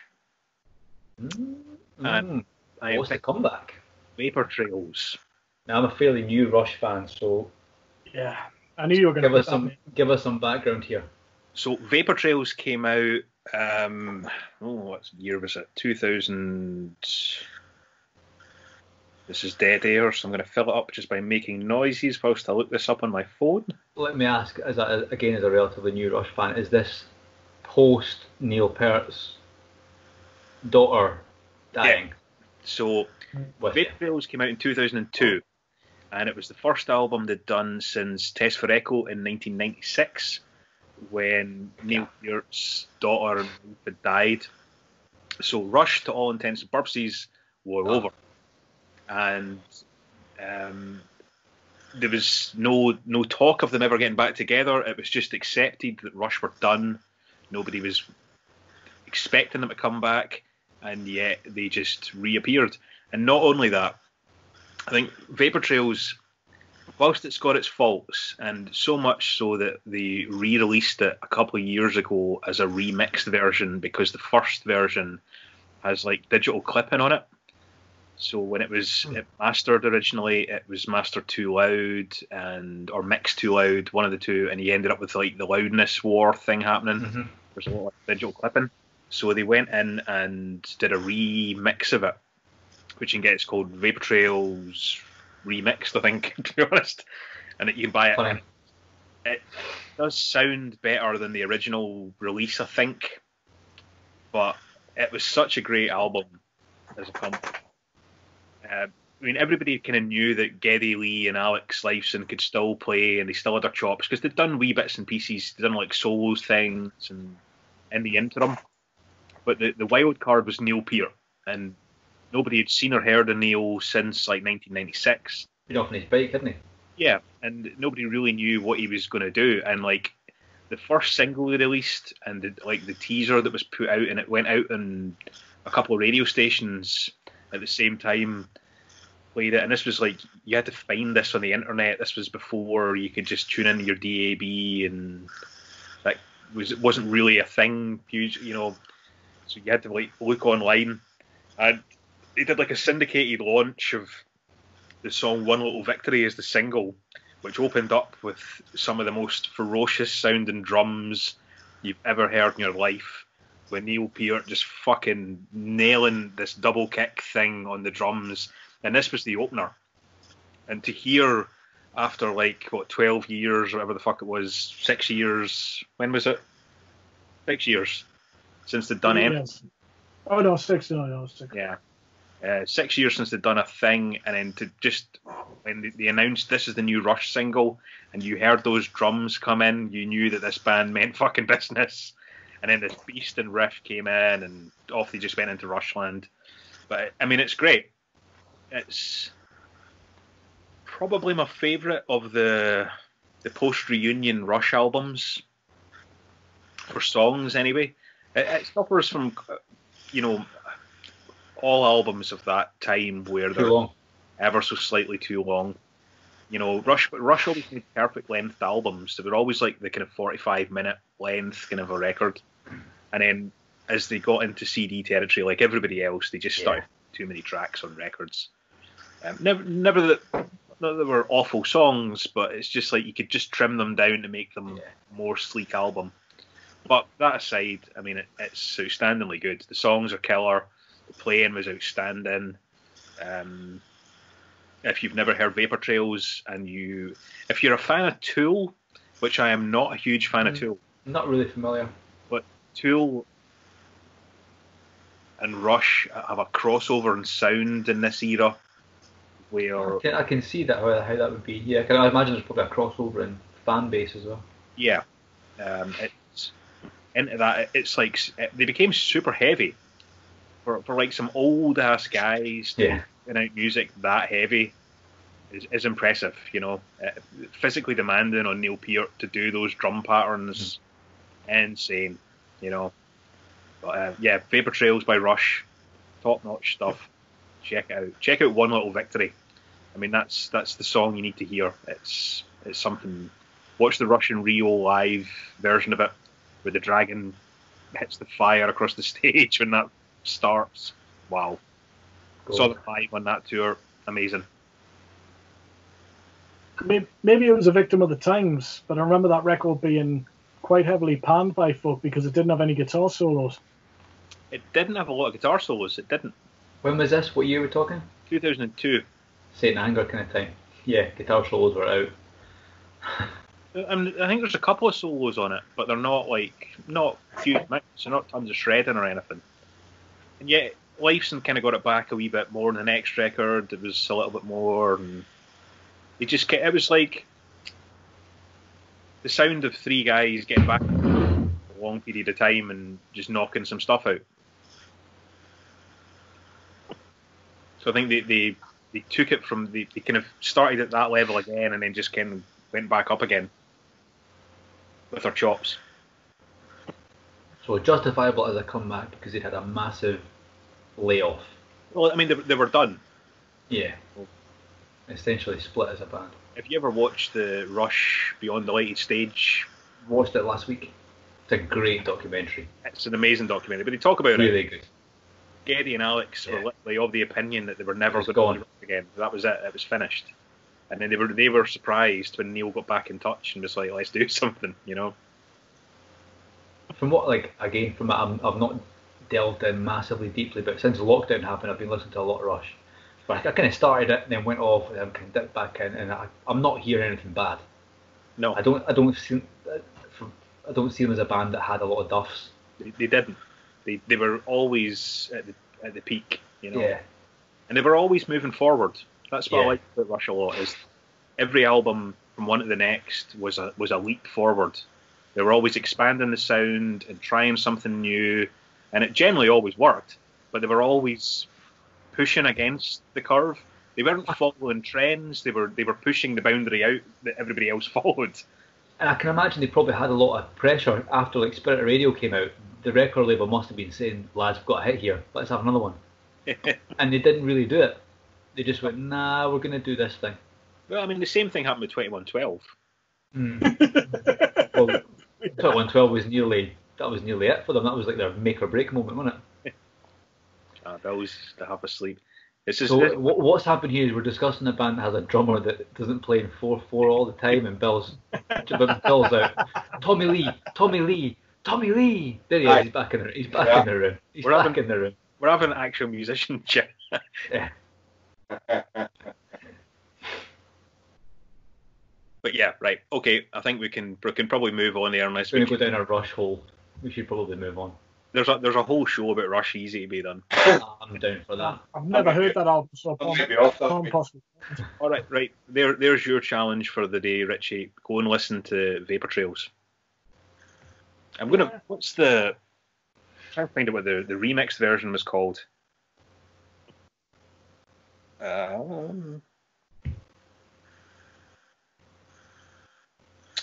It's just called Vapor Trails Remixed.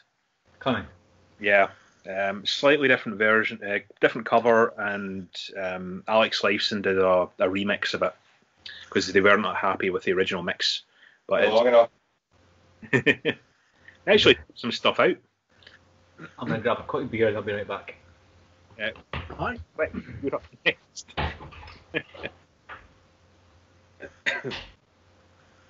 You've got no interest in any Rush, Bill.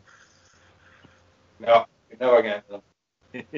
Watched an interview with your man Peter one time, and it just pulled the pants off me. I'm not saying by any stretch of the imagination that he's not a great drummer, because he fucking was. That's undisputable. But he was just a boring bastard. Finest drummer to ever pick up stick. Happy John Henry. Well, that's That's debate. It's no debatable at all. Shut up. Well, Neil Peart certainly had a longer career. And who? Bonham.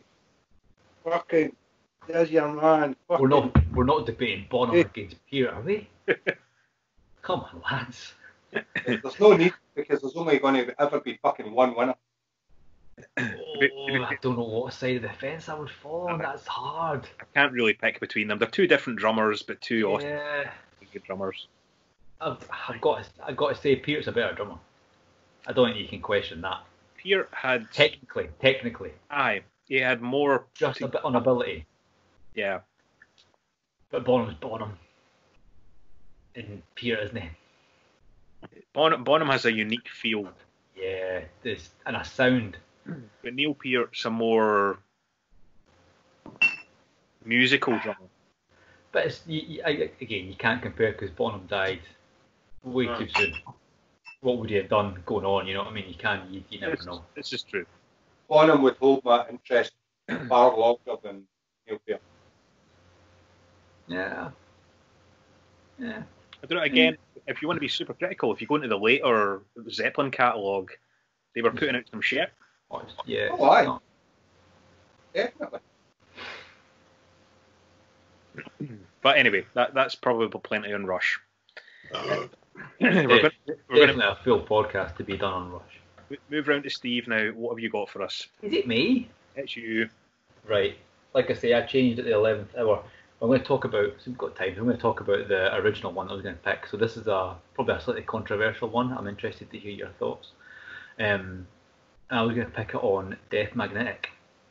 Ooh. Now, interestingly, if you listen to Death Magnetic, not that great an album.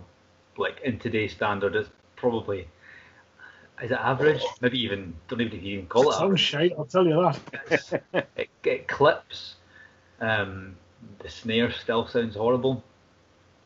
But if you take it into its context, so it came out in 2008, so where were Metallica in 2008? We just watched them fall apart on Some Kind of Monster. They were openly ridiculed for that video, DVD, whatever you want to call it. And then St. Anger came out, of course, and we just all fell apart in fits of laughter at Lars's snare sound, the lack of guitar solos, and the whiny, whiny, poor me lyrics. So Metallica in 2008 were on their arse, really. Maiden had done their comeback, so Maiden were showing them who was boss, and Metallica were kind of going the other way down. When Death Magnetic came out, it had to do a thing, and if it didn't do a thing, Metallica were fucked, really. And it kind of did do what you needed it to do. As a Metallica fan, 2008, shitting your pants, listening to it. 'Cause I can remember listening to it like, oh, fuck, please don't be shit, don't be St. Anger. And it wasn't. And it gets 5 minutes in, and then you hear a solo from Kirk, and you're like, everything's fine, it's okay, they'll be right. And now, of course, they're fucking probably bigger than they've ever been. But had they released a different album at that time, it's interesting to think where they would have gone.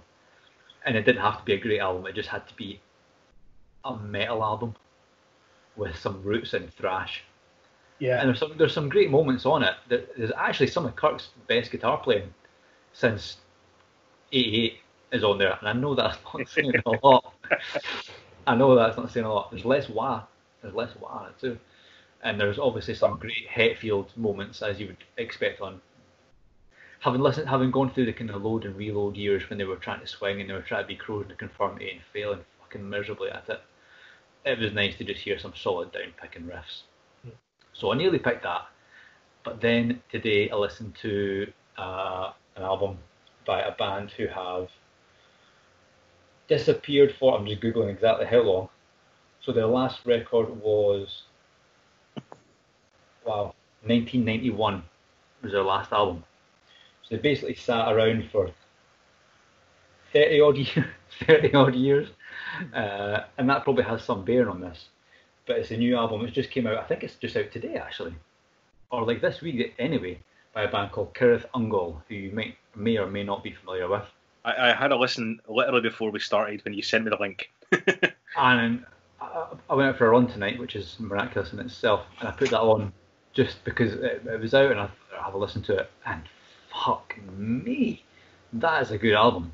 There are some fucking riffs on that record. Like it sounds, when you listen to the sound of it, it sounds like it was made in about 85. It sounds analog. It sounds, the guitars sound like they were just old cranked Marshalls with a flying V pushed through it.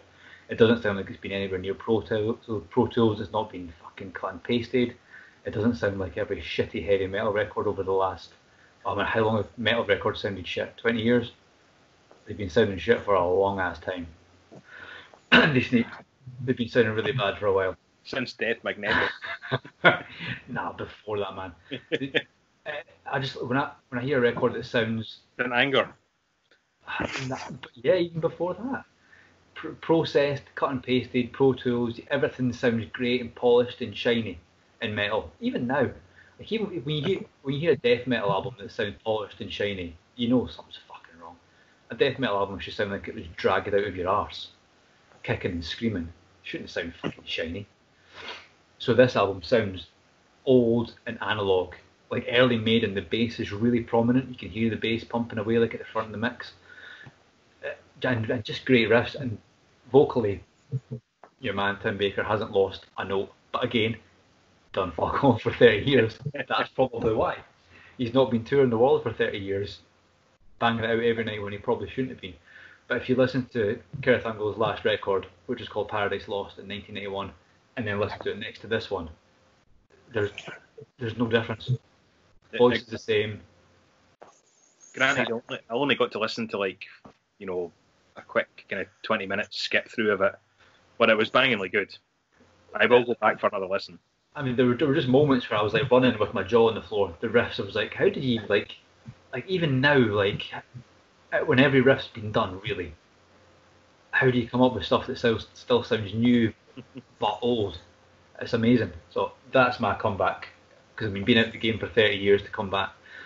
And they're a massively influential band in our little scene where we fall into the kind of more trad metal scene. Cirith Ungol, Manila Road are both two huge bands. And I think they've come back and pretty much smoked every other band on the scene with that album. And I say that after on a cursory list. I'm not listening to it a lot, a couple of times through, but it's really fucking good. It's got that kind of, it's got that slight X Factor thing that a lot of bands don't have, where you play an album and you just think it sounds like anybody else in the scene at any one time. That has a unique sound to it. Yeah, it sounds. I think a lot of that's the vocals. The vocals are probably a bit of an acquired taste. Yeah, it's a very harsh version of like a Halfordy scream. Probably a big influence on the kind of black metal scene. Yeah, think there's probably it's not black metal vocals by any stretch. It's not. It's traditional heavy metal, fantasy tinged heavy metal. But there probably wasn't really anyone around at that time. The first album came out in '81 that had that sort of screechy, harshy kind of. Well, King Diamond maybe King Diamond. There's a similarity there. It's a bit crossover. I think the thing with Cirith Ungol as well is they really kind of missed the boat. Like their first album came out in '81, and then their next one was '84. And by that time in the States, Metallica had released Kill 'Em All, and trad metal was done. It was thrash, and they kind of fell foul of management deals, and as all bands do, fell foul of all that kind of shit. And they should really have been bigger than they were. A lot of the bands that were on Metal Blade, which they are and were, they seem to struggle to break out of that kind of niche market.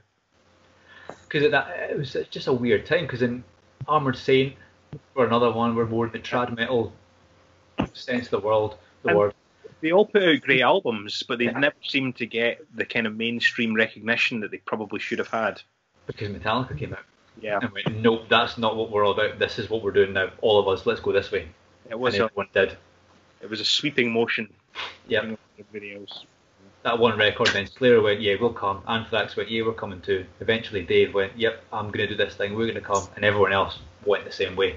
And bands like Manila Road, Carathungal, those kind of American underground bands just got left behind.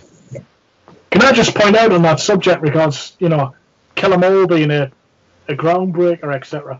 I'll just point out that Exodus Bonded by Blood was recorded first, but the release was delayed. Can you imagine how much of a game changer that would have been if that was released first? If that had come out first, that's an interesting topic, yeah. Yeah. But it didn't. You're not fast or last. Them's it breaks, isn't it? Them's it fucking breaks. I mean, yeah. What would have happened if Metallica had picked a different guitar player out of Exodus instead of fucking Kirk Hammett and got Gary Holt instead? Fucking Metallica with Gary Holt. That would have been something. That would have been interesting. That would have been better. It would have been better, in my opinion. As much as Kirk Hammett gets it tight, I think from 83 to 88 he's solid. Bob Rock fucked Kirk Hammett. He was good, but no, he was, that's when he started actually playing on the records. Metallica are one of the most interesting bands because independently, none of them are that good. Yeah. Well, Hetfield's right hand. Yeah. But if you put them into any other band, they wouldn't cut it. Probably not. But together, they're the biggest metal band in the world. Well, the bass players, it isn't called Iron Maiden. Bass players in Metallica were always the best guys. Ron McGuffey. Nobody really heard him play properly, so therefore you can't really judge him. Metallica have never replaced Cliff. There's no way. I mean, you listen to them demos. There's no way he was in the same class as Cliff Burton or Jason Newsted, or Rob Trujillo for that matter. I mean, Cliff was something else. Newsted was a great musician, just really underrated. He was. And Trujillo is a great bass player as well. Not for Metallica. Yeah. No, it doesn't work for me personally. But he is a great bass player. Yeah, outstanding bass player. Probably the best Metallica I've had, but he doesn't work with Metallica. The only guy that should be playing bass in Metallica at this time for me is Newsted. Yeah, they should have made that work. They need to get him back. Do you ever see that? Jason said no to therapy. Yeah. Jason wasn't a therapy guy. No. I'm with you, Jason. Jason's had his career's gone on fine. He's done plenty of stuff. He's happy, I think, He's been very quiet for a while, and that Newsted project really put a dent in his finances. He's not doing as well as people think. No, something bad happened with that. I don't know the details, but something bad happened with that. He's losing so much money on it. Still doing an acoustic thing. I hope not. That's really sad if he is. She was like acoustic's shit. Bluegrassy type stuff or some shit like that, Jason. Nobody likes that stuff. Nobody should like that. You're better than that. But I mean, he couldn't really do another metal band, I don't think, Newsted, because he's always just going to be linked to Metallica. Whatever he does will always be put up against the Metallica glory years back catalogue. I don't know, will it? Because he wasn't really part of it. I know, he's synonymous with it, though, because he played with part for so many years. Yeah, I guess. I don't like Trujillo. It doesn't work in Metallica. He's too groovy. Yeah, you know what they miss for me as well with Newsted is his backing vocals a lot. Yeah, the harsh vocals. Yeah. You realise when you listen to them with Newsted in how much he sang. Oh yeah. Hetfield let him take the mic a lot of times, man. Yeah, a lot of times. He sounded great. Mm-hmm. They just had two voices that blended really well together. Yeah. Hetfield, Newsted looked great on stage too. He looked like he was in Metallica. Yeah. He looked like he was enjoying himself, really enjoying himself. Well, he was a fan, wasn't he? He was just a fan that got lucky at the end of the day. It showed. But great musician, really, really underappreciated. Metallica need a wardrobe consultant at this point. Hetfield's fine. Hetfield's rocking along fine. He's got the battle jackets. He's killing it with the battle jackets. He's still wearing skinny black jeans. He's fine. Kirk's wearing his grand trousers. What's he doing? And Lars has got a purple drum kit. Trujillo's rocking about in basketball clothes. No, you're Metallica. You all wear black. Yeah. You don't look Metallica anymore. No, you wear black clothes. Skinny ones. End of topic. I'm going to kind of set them off against Megadeth here, but at least Megadeth still look like Megadeth.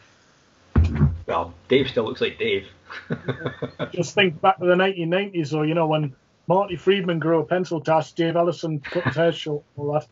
Oh yeah, it's like Metallica's Load years, with the eyeliner and the eyeliner, yeah. The short hair. And let's not forget Risk. Oh yeah. Well, everybody else has. I have. Dreadful stuff. I've got that album somewhere. I listened to it once. Yeah. Not their finest moment. No. I mean, bands around that era where like metal bands were struggling. Who were floundering, treading water, wondering what the fuck to do. They couldn't jump onto the new wave of stuff that was coming out. They were watching their careers die, and all they could do was desperately grasp for anything they could do to try and stay as relevant as possible. Usually a plaid shirt and a goatee beard, usually. Yeah. I mean, even Kerry King admits Slayer's Diabolison Musica was a mistake. Is that the new metal one? Aye, from 1998. I've never even heard that album. It's quite Slipknotty. It's not a great record. Let's be Slipknot before Slipknot then. Let's be controversial here. Everything Slayer did after fucking the first couple of records was a mistake. The rest of their career was a mistake. Not even that. I disagree with that. They had a couple of missteps, but less than most bands of their age. Seasons of the Abyss will give you that. Rain and Blood will give you that. And then I'm done. Divine Intervention was a great record. Divine Intervention and God Hates Us All. I quite like those records. I don't know. God Hates Us All I think was still a bit kind of... The only band I've ever seen live that every time I've seen them live, they've got worse. I'll be honest, Slayer underwhelmed me when I saw them. I think I've seen them 4 times now, and the first time was quite good. They had the Lombardo, Heinemann was still there, and every subsequent thing they lost a member as they went along, and they just got shit. And the last time I saw them, they got blown away by the support bands. Blown away. I was bored. I'm interested to see what Kerry King does next. I know there's talk of that supergroup happening with Phil Anselmo. Learn to play the guitar maybe. Phil Anselmo's been linked to that, and he's been linked to this Pantera tribute thing. I don't think that. Is that the Zach Wild thing? Yeah, Rex Brown did do it, and Zach said he'll do it, so whether it happens, I don't know. You're on dodgy ground with that, aren't you? You really are. How can you win with that? How can you win? If you do it as a purely as a tribute, yeah, I suppose, yeah. A couple of one-offs. With that, but I mean, it worked for Thin Lizzy for many years. They did just a tribute to Phil Lynott every night, and that worked. Yeah, I suppose.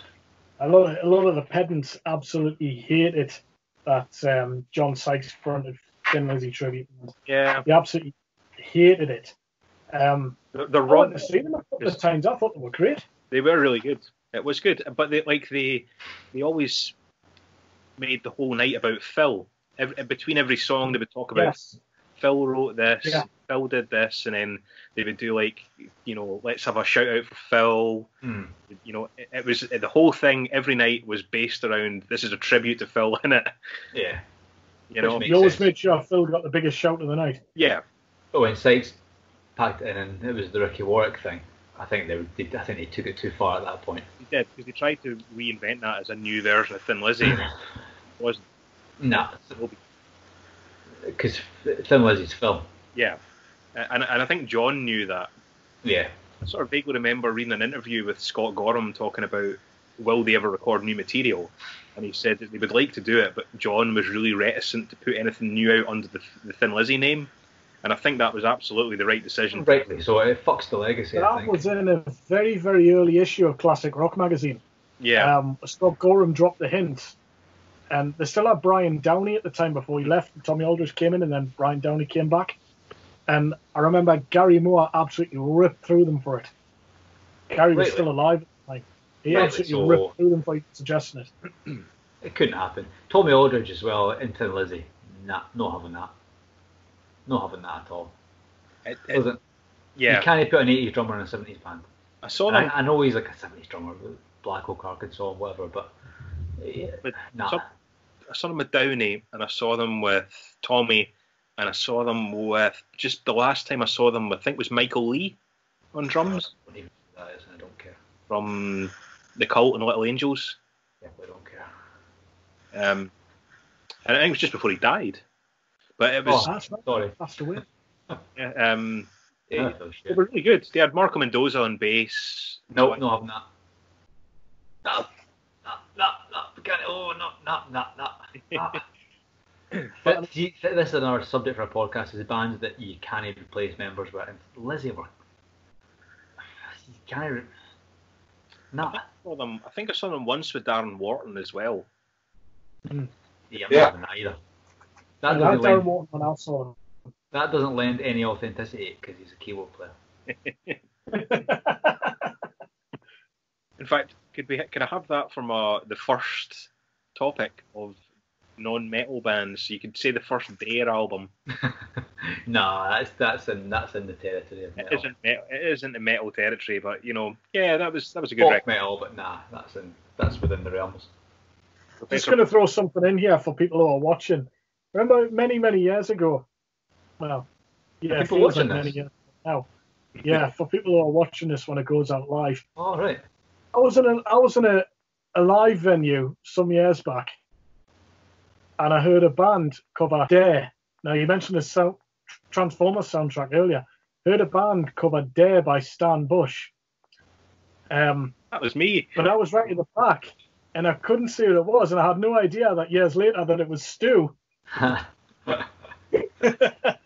And we're talking about the Stu, and he goes, yeah, that was July 2014 and such.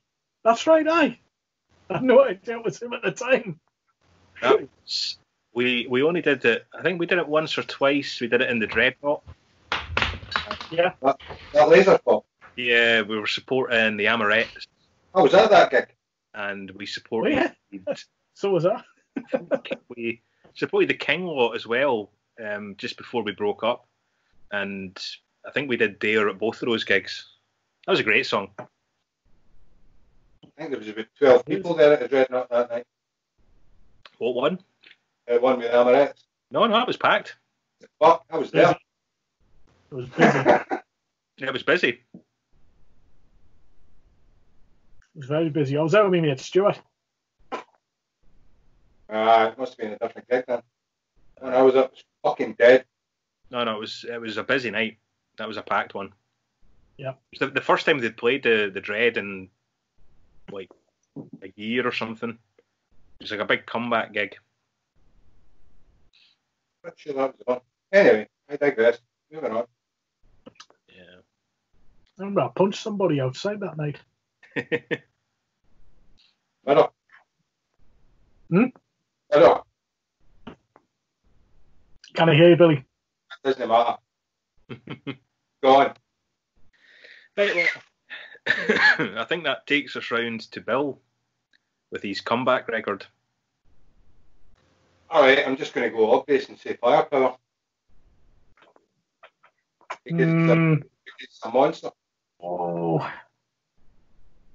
Or except you could probably count Firepower simply because what was the album before it? Nostradamus? Mm-hmm. No. Oh, it's Redeemer of Souls. Right.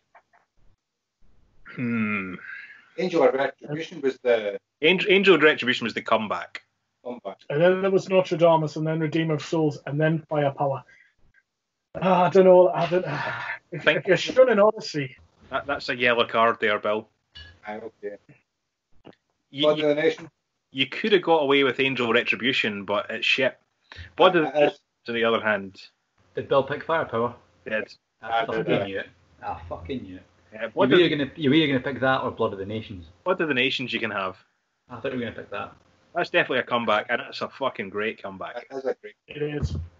I was going to pick Blood of the Nations for myself, but I'm playing a hard rule with myself, and it's albums that I only own in physical form, and I don't own that on vinyl, CD, or cassette.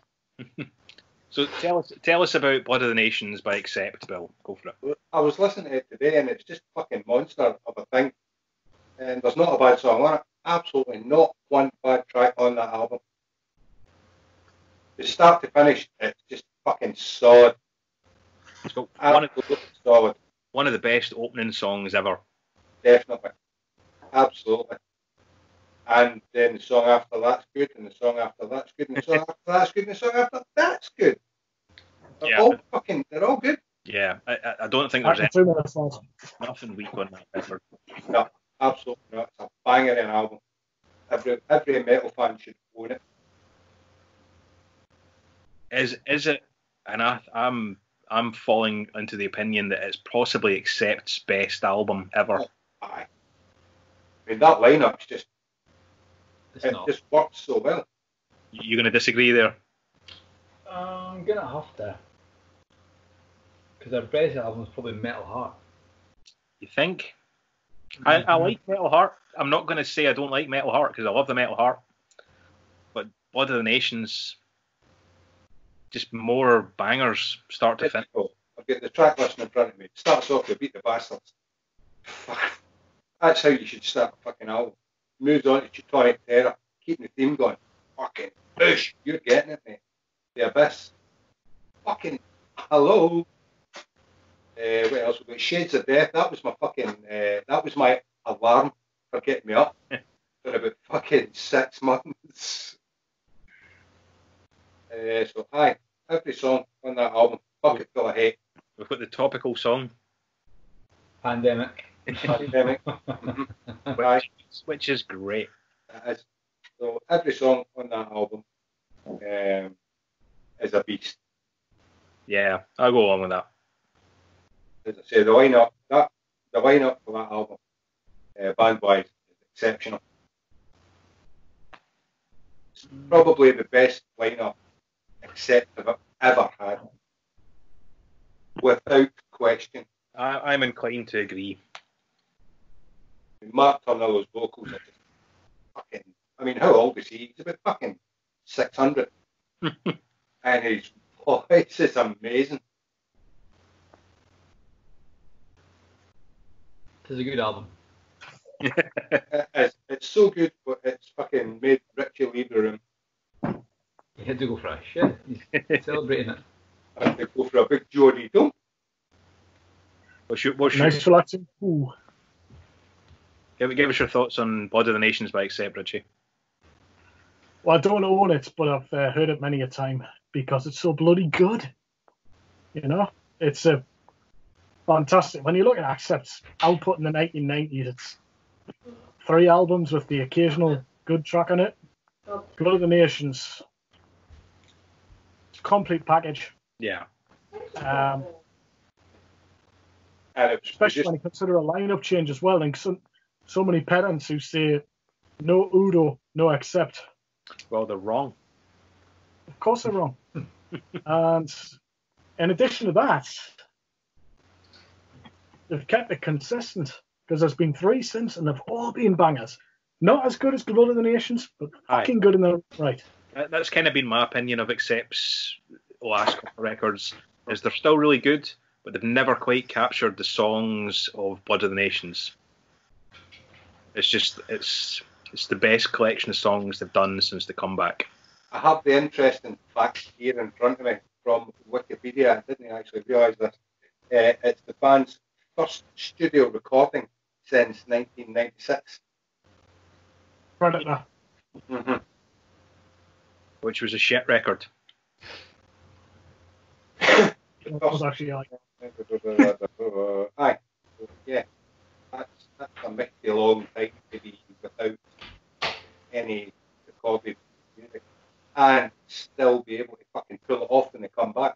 Well, there's the great interview with I can't remember. Is it Wolf Hoffman that there's somebody? It was on Razor Fist's Metal Mythos where they were talking about might have been Andy Sneap they were interviewing. It was somebody, and they were talking about how when they'd gone in to do the sessions for Blood of the Nations, they'd gone in with some like songs and stuff, and Sneap basically just turned around and told them this isn't good enough, and then he sent them away with homework and stuff to, you know, start picking apart their back catalogue and their songs to like try and explain to them how they used to write good songs and how to get back to that.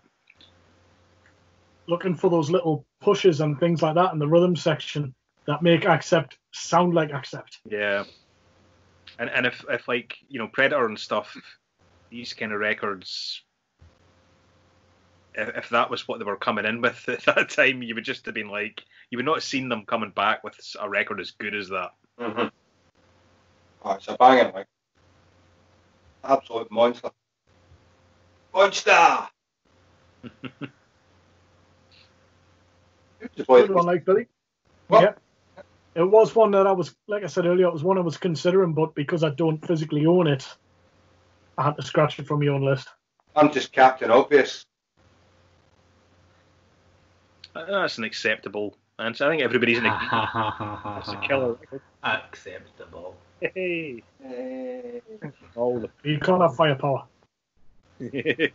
As great as that album is, you can't have firepower. No. Lucky I had the backup then. Why are we saying Firepower wasn't a comeback? No. Because of because of Notre Dame.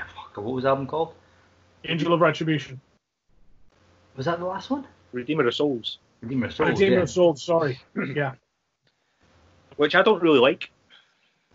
It's a good album. It's not a great album because it's a bit. It's a band kind of finding their way with kind of Richie going in. I think, to be honest, I mean, KK. There's some good songs on it. It's too long. And it's a bit meandering. Between Firepower and Painkiller, I would struggle to pick an album by Judas Priest I would consider a great record. You what? I don't think anything they released between Painkiller and Angel of Retribution is not. It's not good. Average. Nostradamus is pretty Nostradamus isn't very good either, and neither is Redeemer of Souls. Redeemer of Souls is them getting them back on the right track again. It's a little bit better. It's about a half good album for me, and then it meanders. That was it loses. Valhalla is like Halls of Valhalla is a great song. There's a couple of great songs on it, but yeah, it becomes a bit forgettable. Aye. As did Retribution, and Nostradamus just wasn't really a... I can understand why a brand like Priest would want to do a concept album, but they shouldn't ever want to do a concept album because it's not... There was a lesson learned there. Plus, we lost fucking KK Downing on the back of it, so it's not a good thing as far as I'm concerned. Yeah. I'm looking forward to seeing what his next recording is going to be like. KK. That's going to be really interesting. Yeah, I really want to hear that because KK's chops have not dropped. He's exceptionally good still. He's, if anything, better than he was. I mean, the live stuff that I've seen with KK's Priest has been fucking outstanding. Even the Bloodstock thing he did with Ross the Boss from Man of War was really good. Like, KK can still shred. There would be an interesting thing for Mickey Crystal to join. Yeah. Nudist Priest. Yay. He could be their own version of Richie Faulkner. There's an interesting point. Yeah, that'll be a good one to see what they do. If they do record stuff, will they record? Are they gonna? Yeah, they're doing an album. They've done an album. Have they? That'll be interesting. Before we went into lockdown, I saw KK and Ripper, I think, had posted that they were listening to the recorded tracks. That's and interesting. Went into mixing. Yeah, it'll be good. I think it'll be good to see KK kind of do his own thing without being. I think it'll show how much of a contribution KK really made to Priest. Yeah, I think he's been underplayed a lot in recent. A little bit. And his book was interesting. Obviously, it was. It's from his own perspective, so it's his Take own. it with a pinch of salt. But there was a lot of things you definitely pick out of it. Like he did kind of get pushed to the back a little bit, and I think that's kind of unfair because if you listen to any Judas Priest stuff, you can hear what he played on those records. He was so good, and he probably should have been pushed to the forefront a little more at times. Yeah, totally. He gave it a more Hendrixy vibe, probably, like a more of a looser kind of thing. It's like what we talked about last week with the Iron Maiden thing, having Adrian Smith and Dave Murray having two contrasting styles, giving them both equal billing as the lead guitar players, really made for great music. Yeah. And I think Priest at their best was when they had KK ripping and then Glenn ripping as well. You know, just them together, it was just great. Absolutely. Yeah. It's guitar bands with a two guitar lineup band. You have to remember that you're a team, and you're one guitar player. Yeah, there's no one person should be really above the other. It should be. It's a team. Everything you do should be to make the guitars sound better. Together as one, as Striker said. But that's why you'll never see, like, when they have these guitar polls, you'll never see any of the guitar teams being best guitarist. No. They always get overlooked. You know, Glenn Tipton, Dave Murray, they never get to the top because of the fact that they're part of a team. Yeah. They're considered as part of a whole. But that's what makes their bands great. Yeah. All the great teamed, Robbo and Gorham. That was the pinnacle. They played so differently, but together they were just killer. And Lizzie never beat that. Lizzie never got better than that. No. I mean, on that subject, I don't think, had he not have broken solo and stayed with the band longer, I don't think Gary Moore would have had the, elevation like he does, had he not have gone solo. And the same, I would say the same for John Sykes as well. Had he not gone and done this soul guitar thing with Whitesnake and Blue Murder, I think had he stayed with Lizzie for longer and maybe done the rumoured reunion that was supposed to take place, instead of doing that, I don't think he would have been as highly acknowledged as he is. Oh, definitely. I think it takes a particular kind of guitar player to play as part of a team, though. It's not an easy thing to do. Like, it's easy to be the guitar player and be the guitar god, but it's hard to be. There's Billy tapping out again because we're talking about musical instruments. He hits pots and pans for a living. I mean, like, not disparaging anybody I've ever played with before at any point, but like most of the bands I've been in, I've been generally the only guitar player, and the times I've played with other people, it's been difficult. Finding somebody that you can play with when you're playing the same instrument. Man, such fucking children. And that's why it works. This is exactly why it works, because we can talk shit like this. We're all fucking idiots. It's true though. You have to. You become a team. It's like a thing. You have to let go of a bit of your own ego for the sake of the song. Yeah, you can't really have an ego. No. It doesn't really work if you do it with an ego. You Unless you leave the band. I feel like Priest kind of went to the point where they were kind of not doing one thing or the other. Like, I think you didn't need to have lead and rhythm, or you need to have lead too. They kind of went to the stage where sometimes Glenn was the lead guy and KK was the rhythm guy. Sometimes he let KK come forward. I think that's where it kind of fell off, like what you were saying there. It needs to be one or the other. A Metallica kind of job, rhythm and lead works. Yeah. Whereas in the earlier Priest albums, there was more of an equal distribution of stuff. Yeah, totally. That's why they sound so good. Mm-hmm.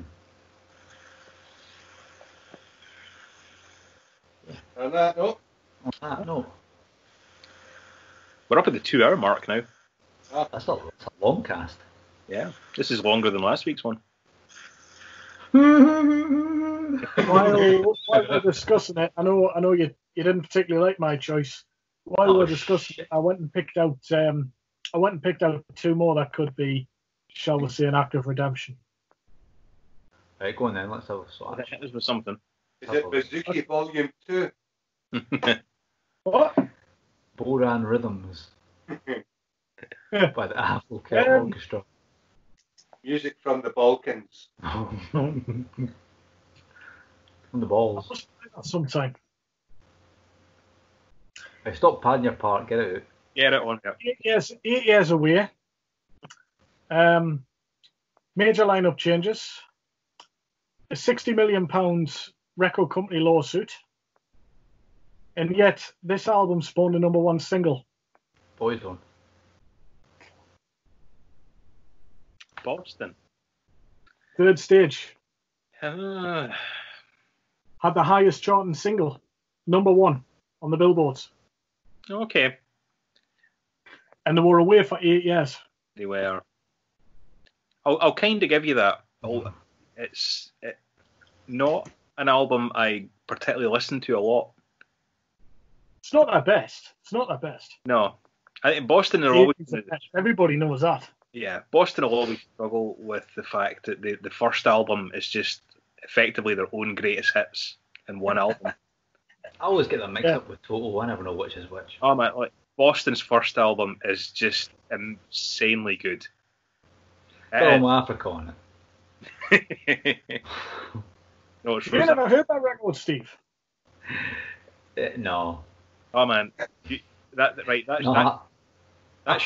I'll like it. Work. I would like it. You would.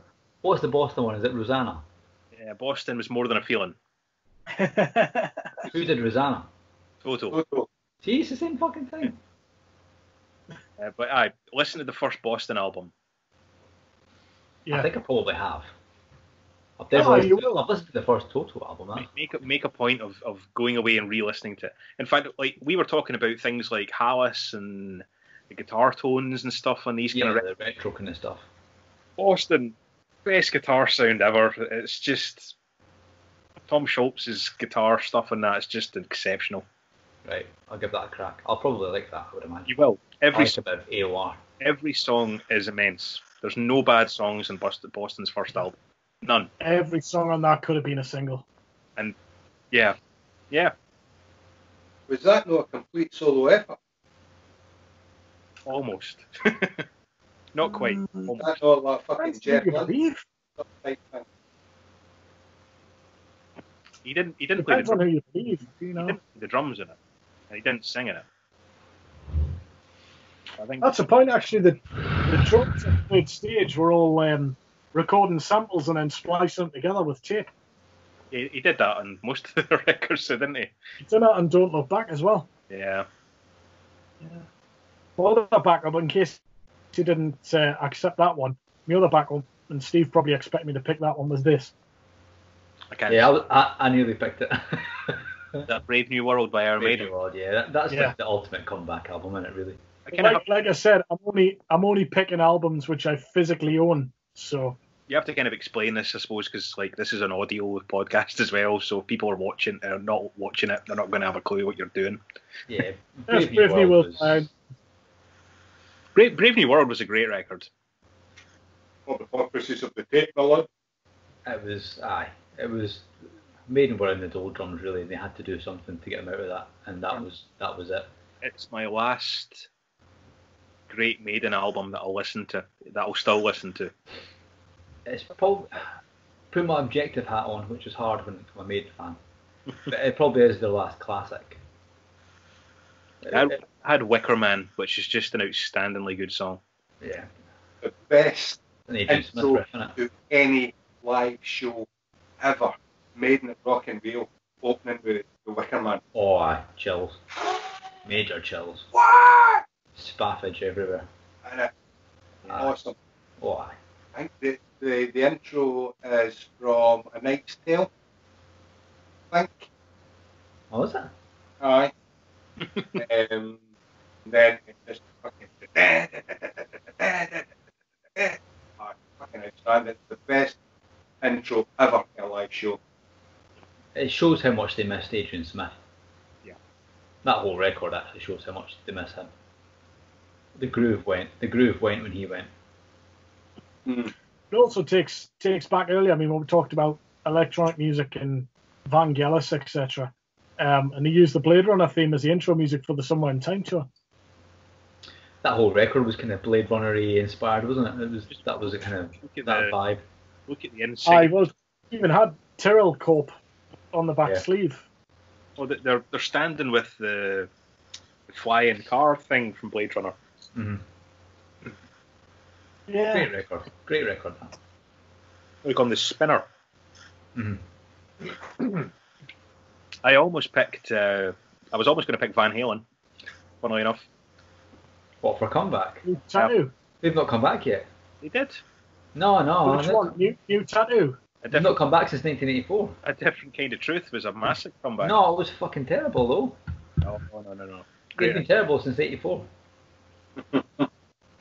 That's the album with New Tattoo on it, isn't it, Stu? 5150. I'll give you 5150. Shit since then. My dad would be happy with that. He absolutely loves Sammy Hagar. I like 5150. It's a good album. Yeah, me too. Yeah. I like Van Halen.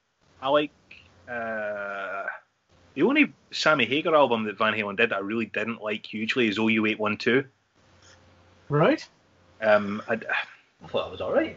It's patchy. It's just, it sounds again like a band who's just knocked up some demos and fired them out without any real thought as to making an album. It's the only Van Halen album I think that's got quite a lot of filler in it. Nah, there's loads of filler on them. All the covers. No, they made covers their own. You know? Nah, they did. They were shit at covers. You really got me as a rubbish fucking cover. That one you sent the other night was a rubbish cover. That whole cover album they did was full of rubbish covers. Diver Down. Well, I don't know. That's the one with the fucking... Is it Diver Down? With the Roy Orbison cover on it? Yeah, Pretty Women. Oh, shit. Oh, I think that's a great cover. Dog shit. Waste of vinyl. You've been better putting that on your floor. I never liked Pretty Women, the fucking original either. Well, no, it's a crap song, but I mean, it's a lazy... I think Van Halen are a lazy band. Quite a lazy band. Hasn't that also got Where All the Good Times Gone on as well? Aye, that was shit, I know. Which is a Kinks song. Yeah. Aye, rubbish. Just leave it. The original was fine. Big Bad Bill. Fuck off. Happy Trails. Overrated bands, that's what we need to do next. And Van Halen will be pretty high up. Van Halen's not on my overrated list for certain. I love Van Halen. Take away Ed Shred, you're left with a mediocre rock band. No way. Very mediocre. Best frontman there ever was, and a drummer who was... But that's only live.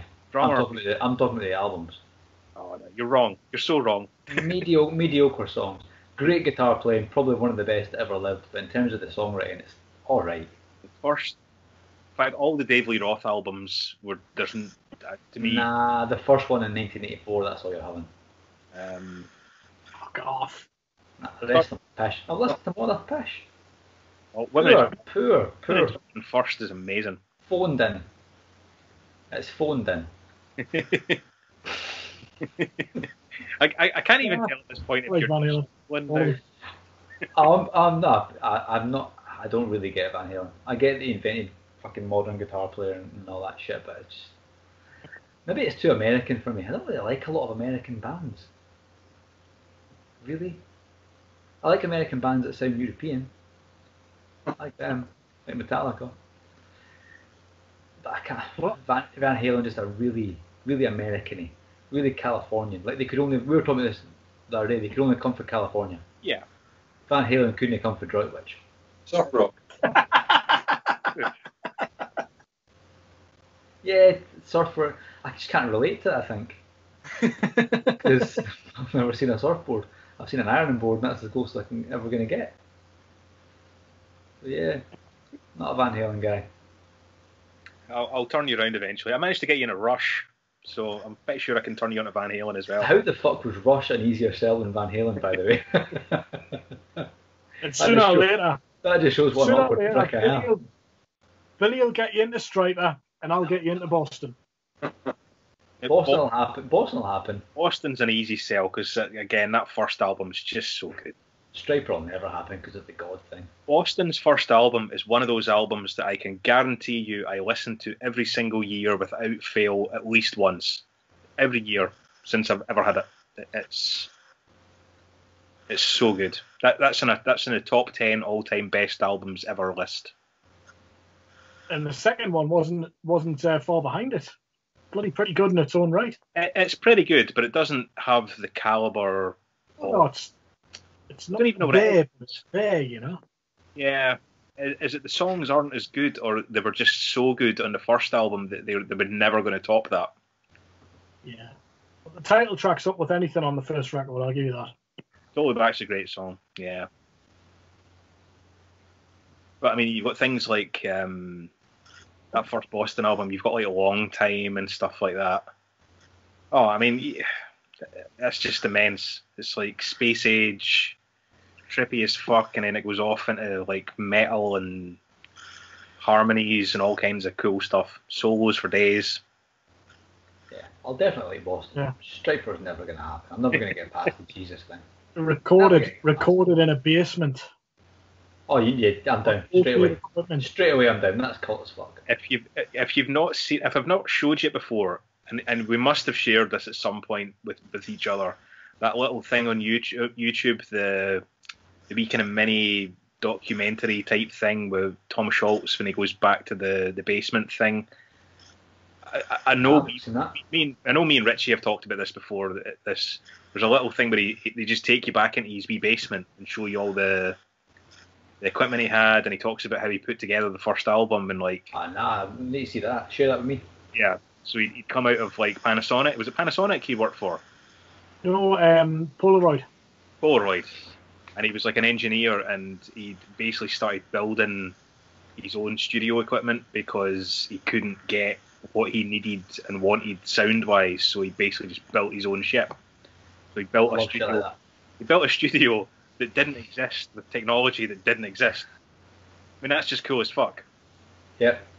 But that's where great music. Let's go back to Eddie. Seeing as I've ripped Van Halen fucking mercilessly for the last 5 minutes. What he wanted as a guitar didn't exist. Yeah. So he made it. I love shit like that. Yeah. I think that's when you get when real art comes from you not having what you need. You just make and do with what you've got, or creating something completely new. These guys were the innovators. Yeah. And that sets them apart from just even musical level. The fact that they could. Yeah, that's why you don't get a classic album anymore. Mm. Because there's no struggle. It's too easy. There's no struggle anymore.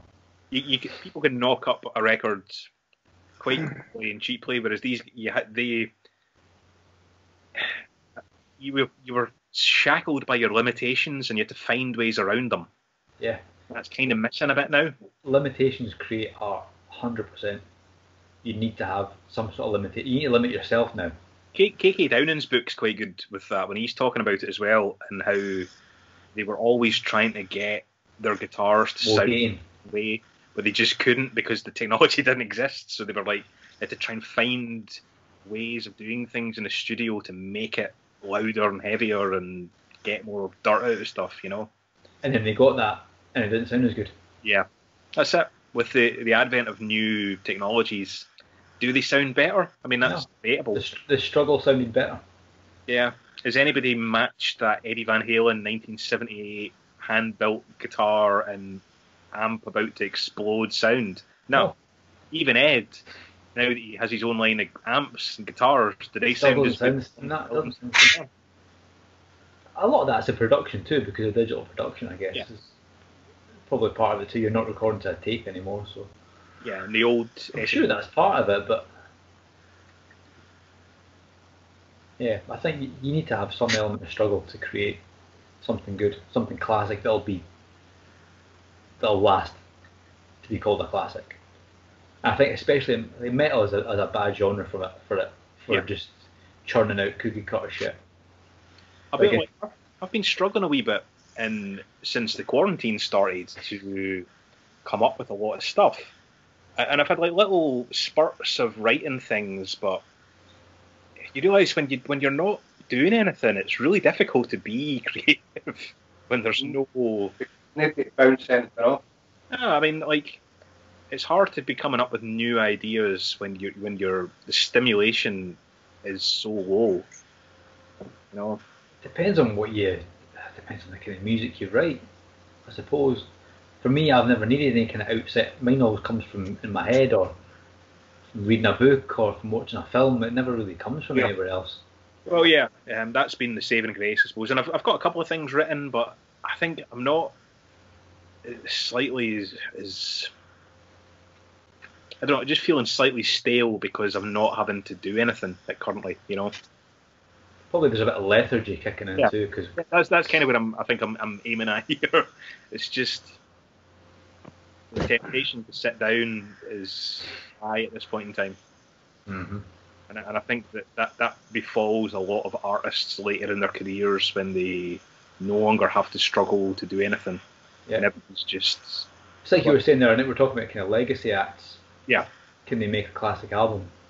Not really.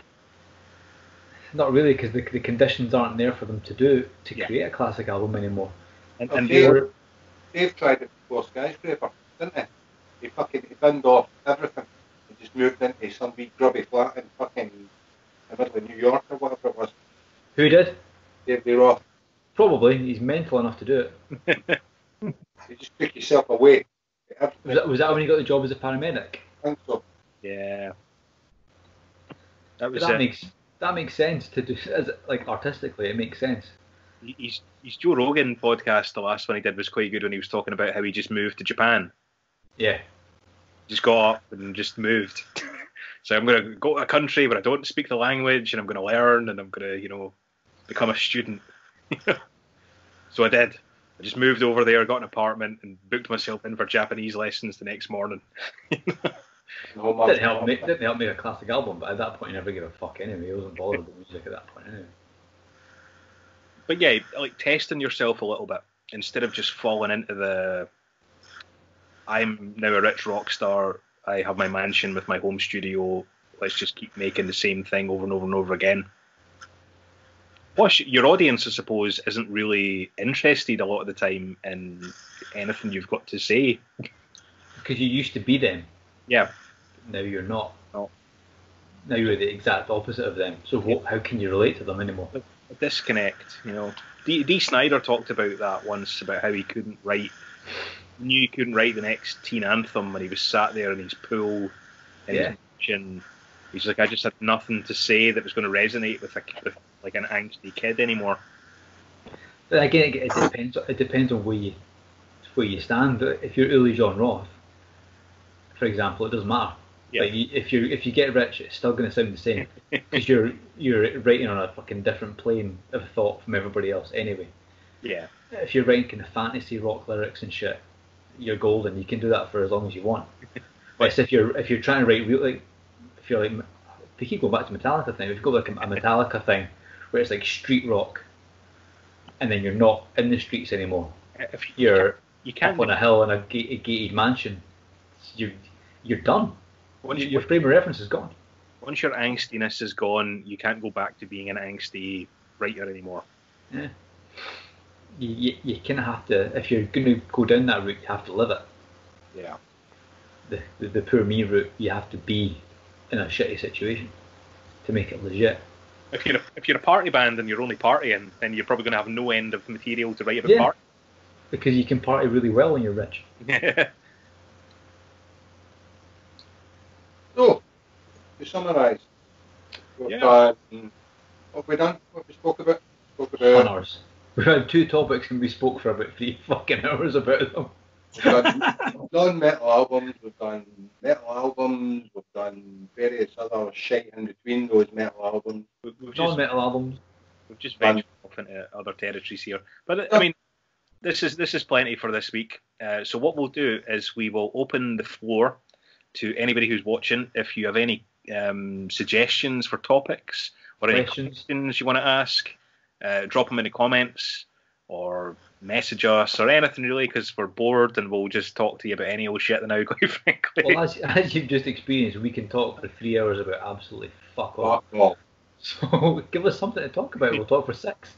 What we will do at some point is we'll get some guests in and we'll invite some people to come and talk to you and us, and we'll make that happen. You want to be the wanker of the week? Give us a line. Wanker of the week. We'll do the obligatory plug. If anybody would like to check out anything we are doing, please follow all of our social medias. So Tantrum Scotland, anything, Instagram, Facebook, Instagram, Bandcamp, YouTube. YouTube. Bandcamp, you can buy stuff, and we're all over the place. And I think that's going to be enough for this week, isn't it, guys? I think we're probably done for the old recordage. I think so. So we will do a cheers if anybody's got a drink left. Empty, but can have the bottle. And we will speak to everybody next week. And maybe Swan will be back by then as well. Hopefully. Or hopefully not. Can you get the editing software back out again? But we will continue on with this anyway. So, right, take care, guys, and we will see you all next week. Peace out. Adios.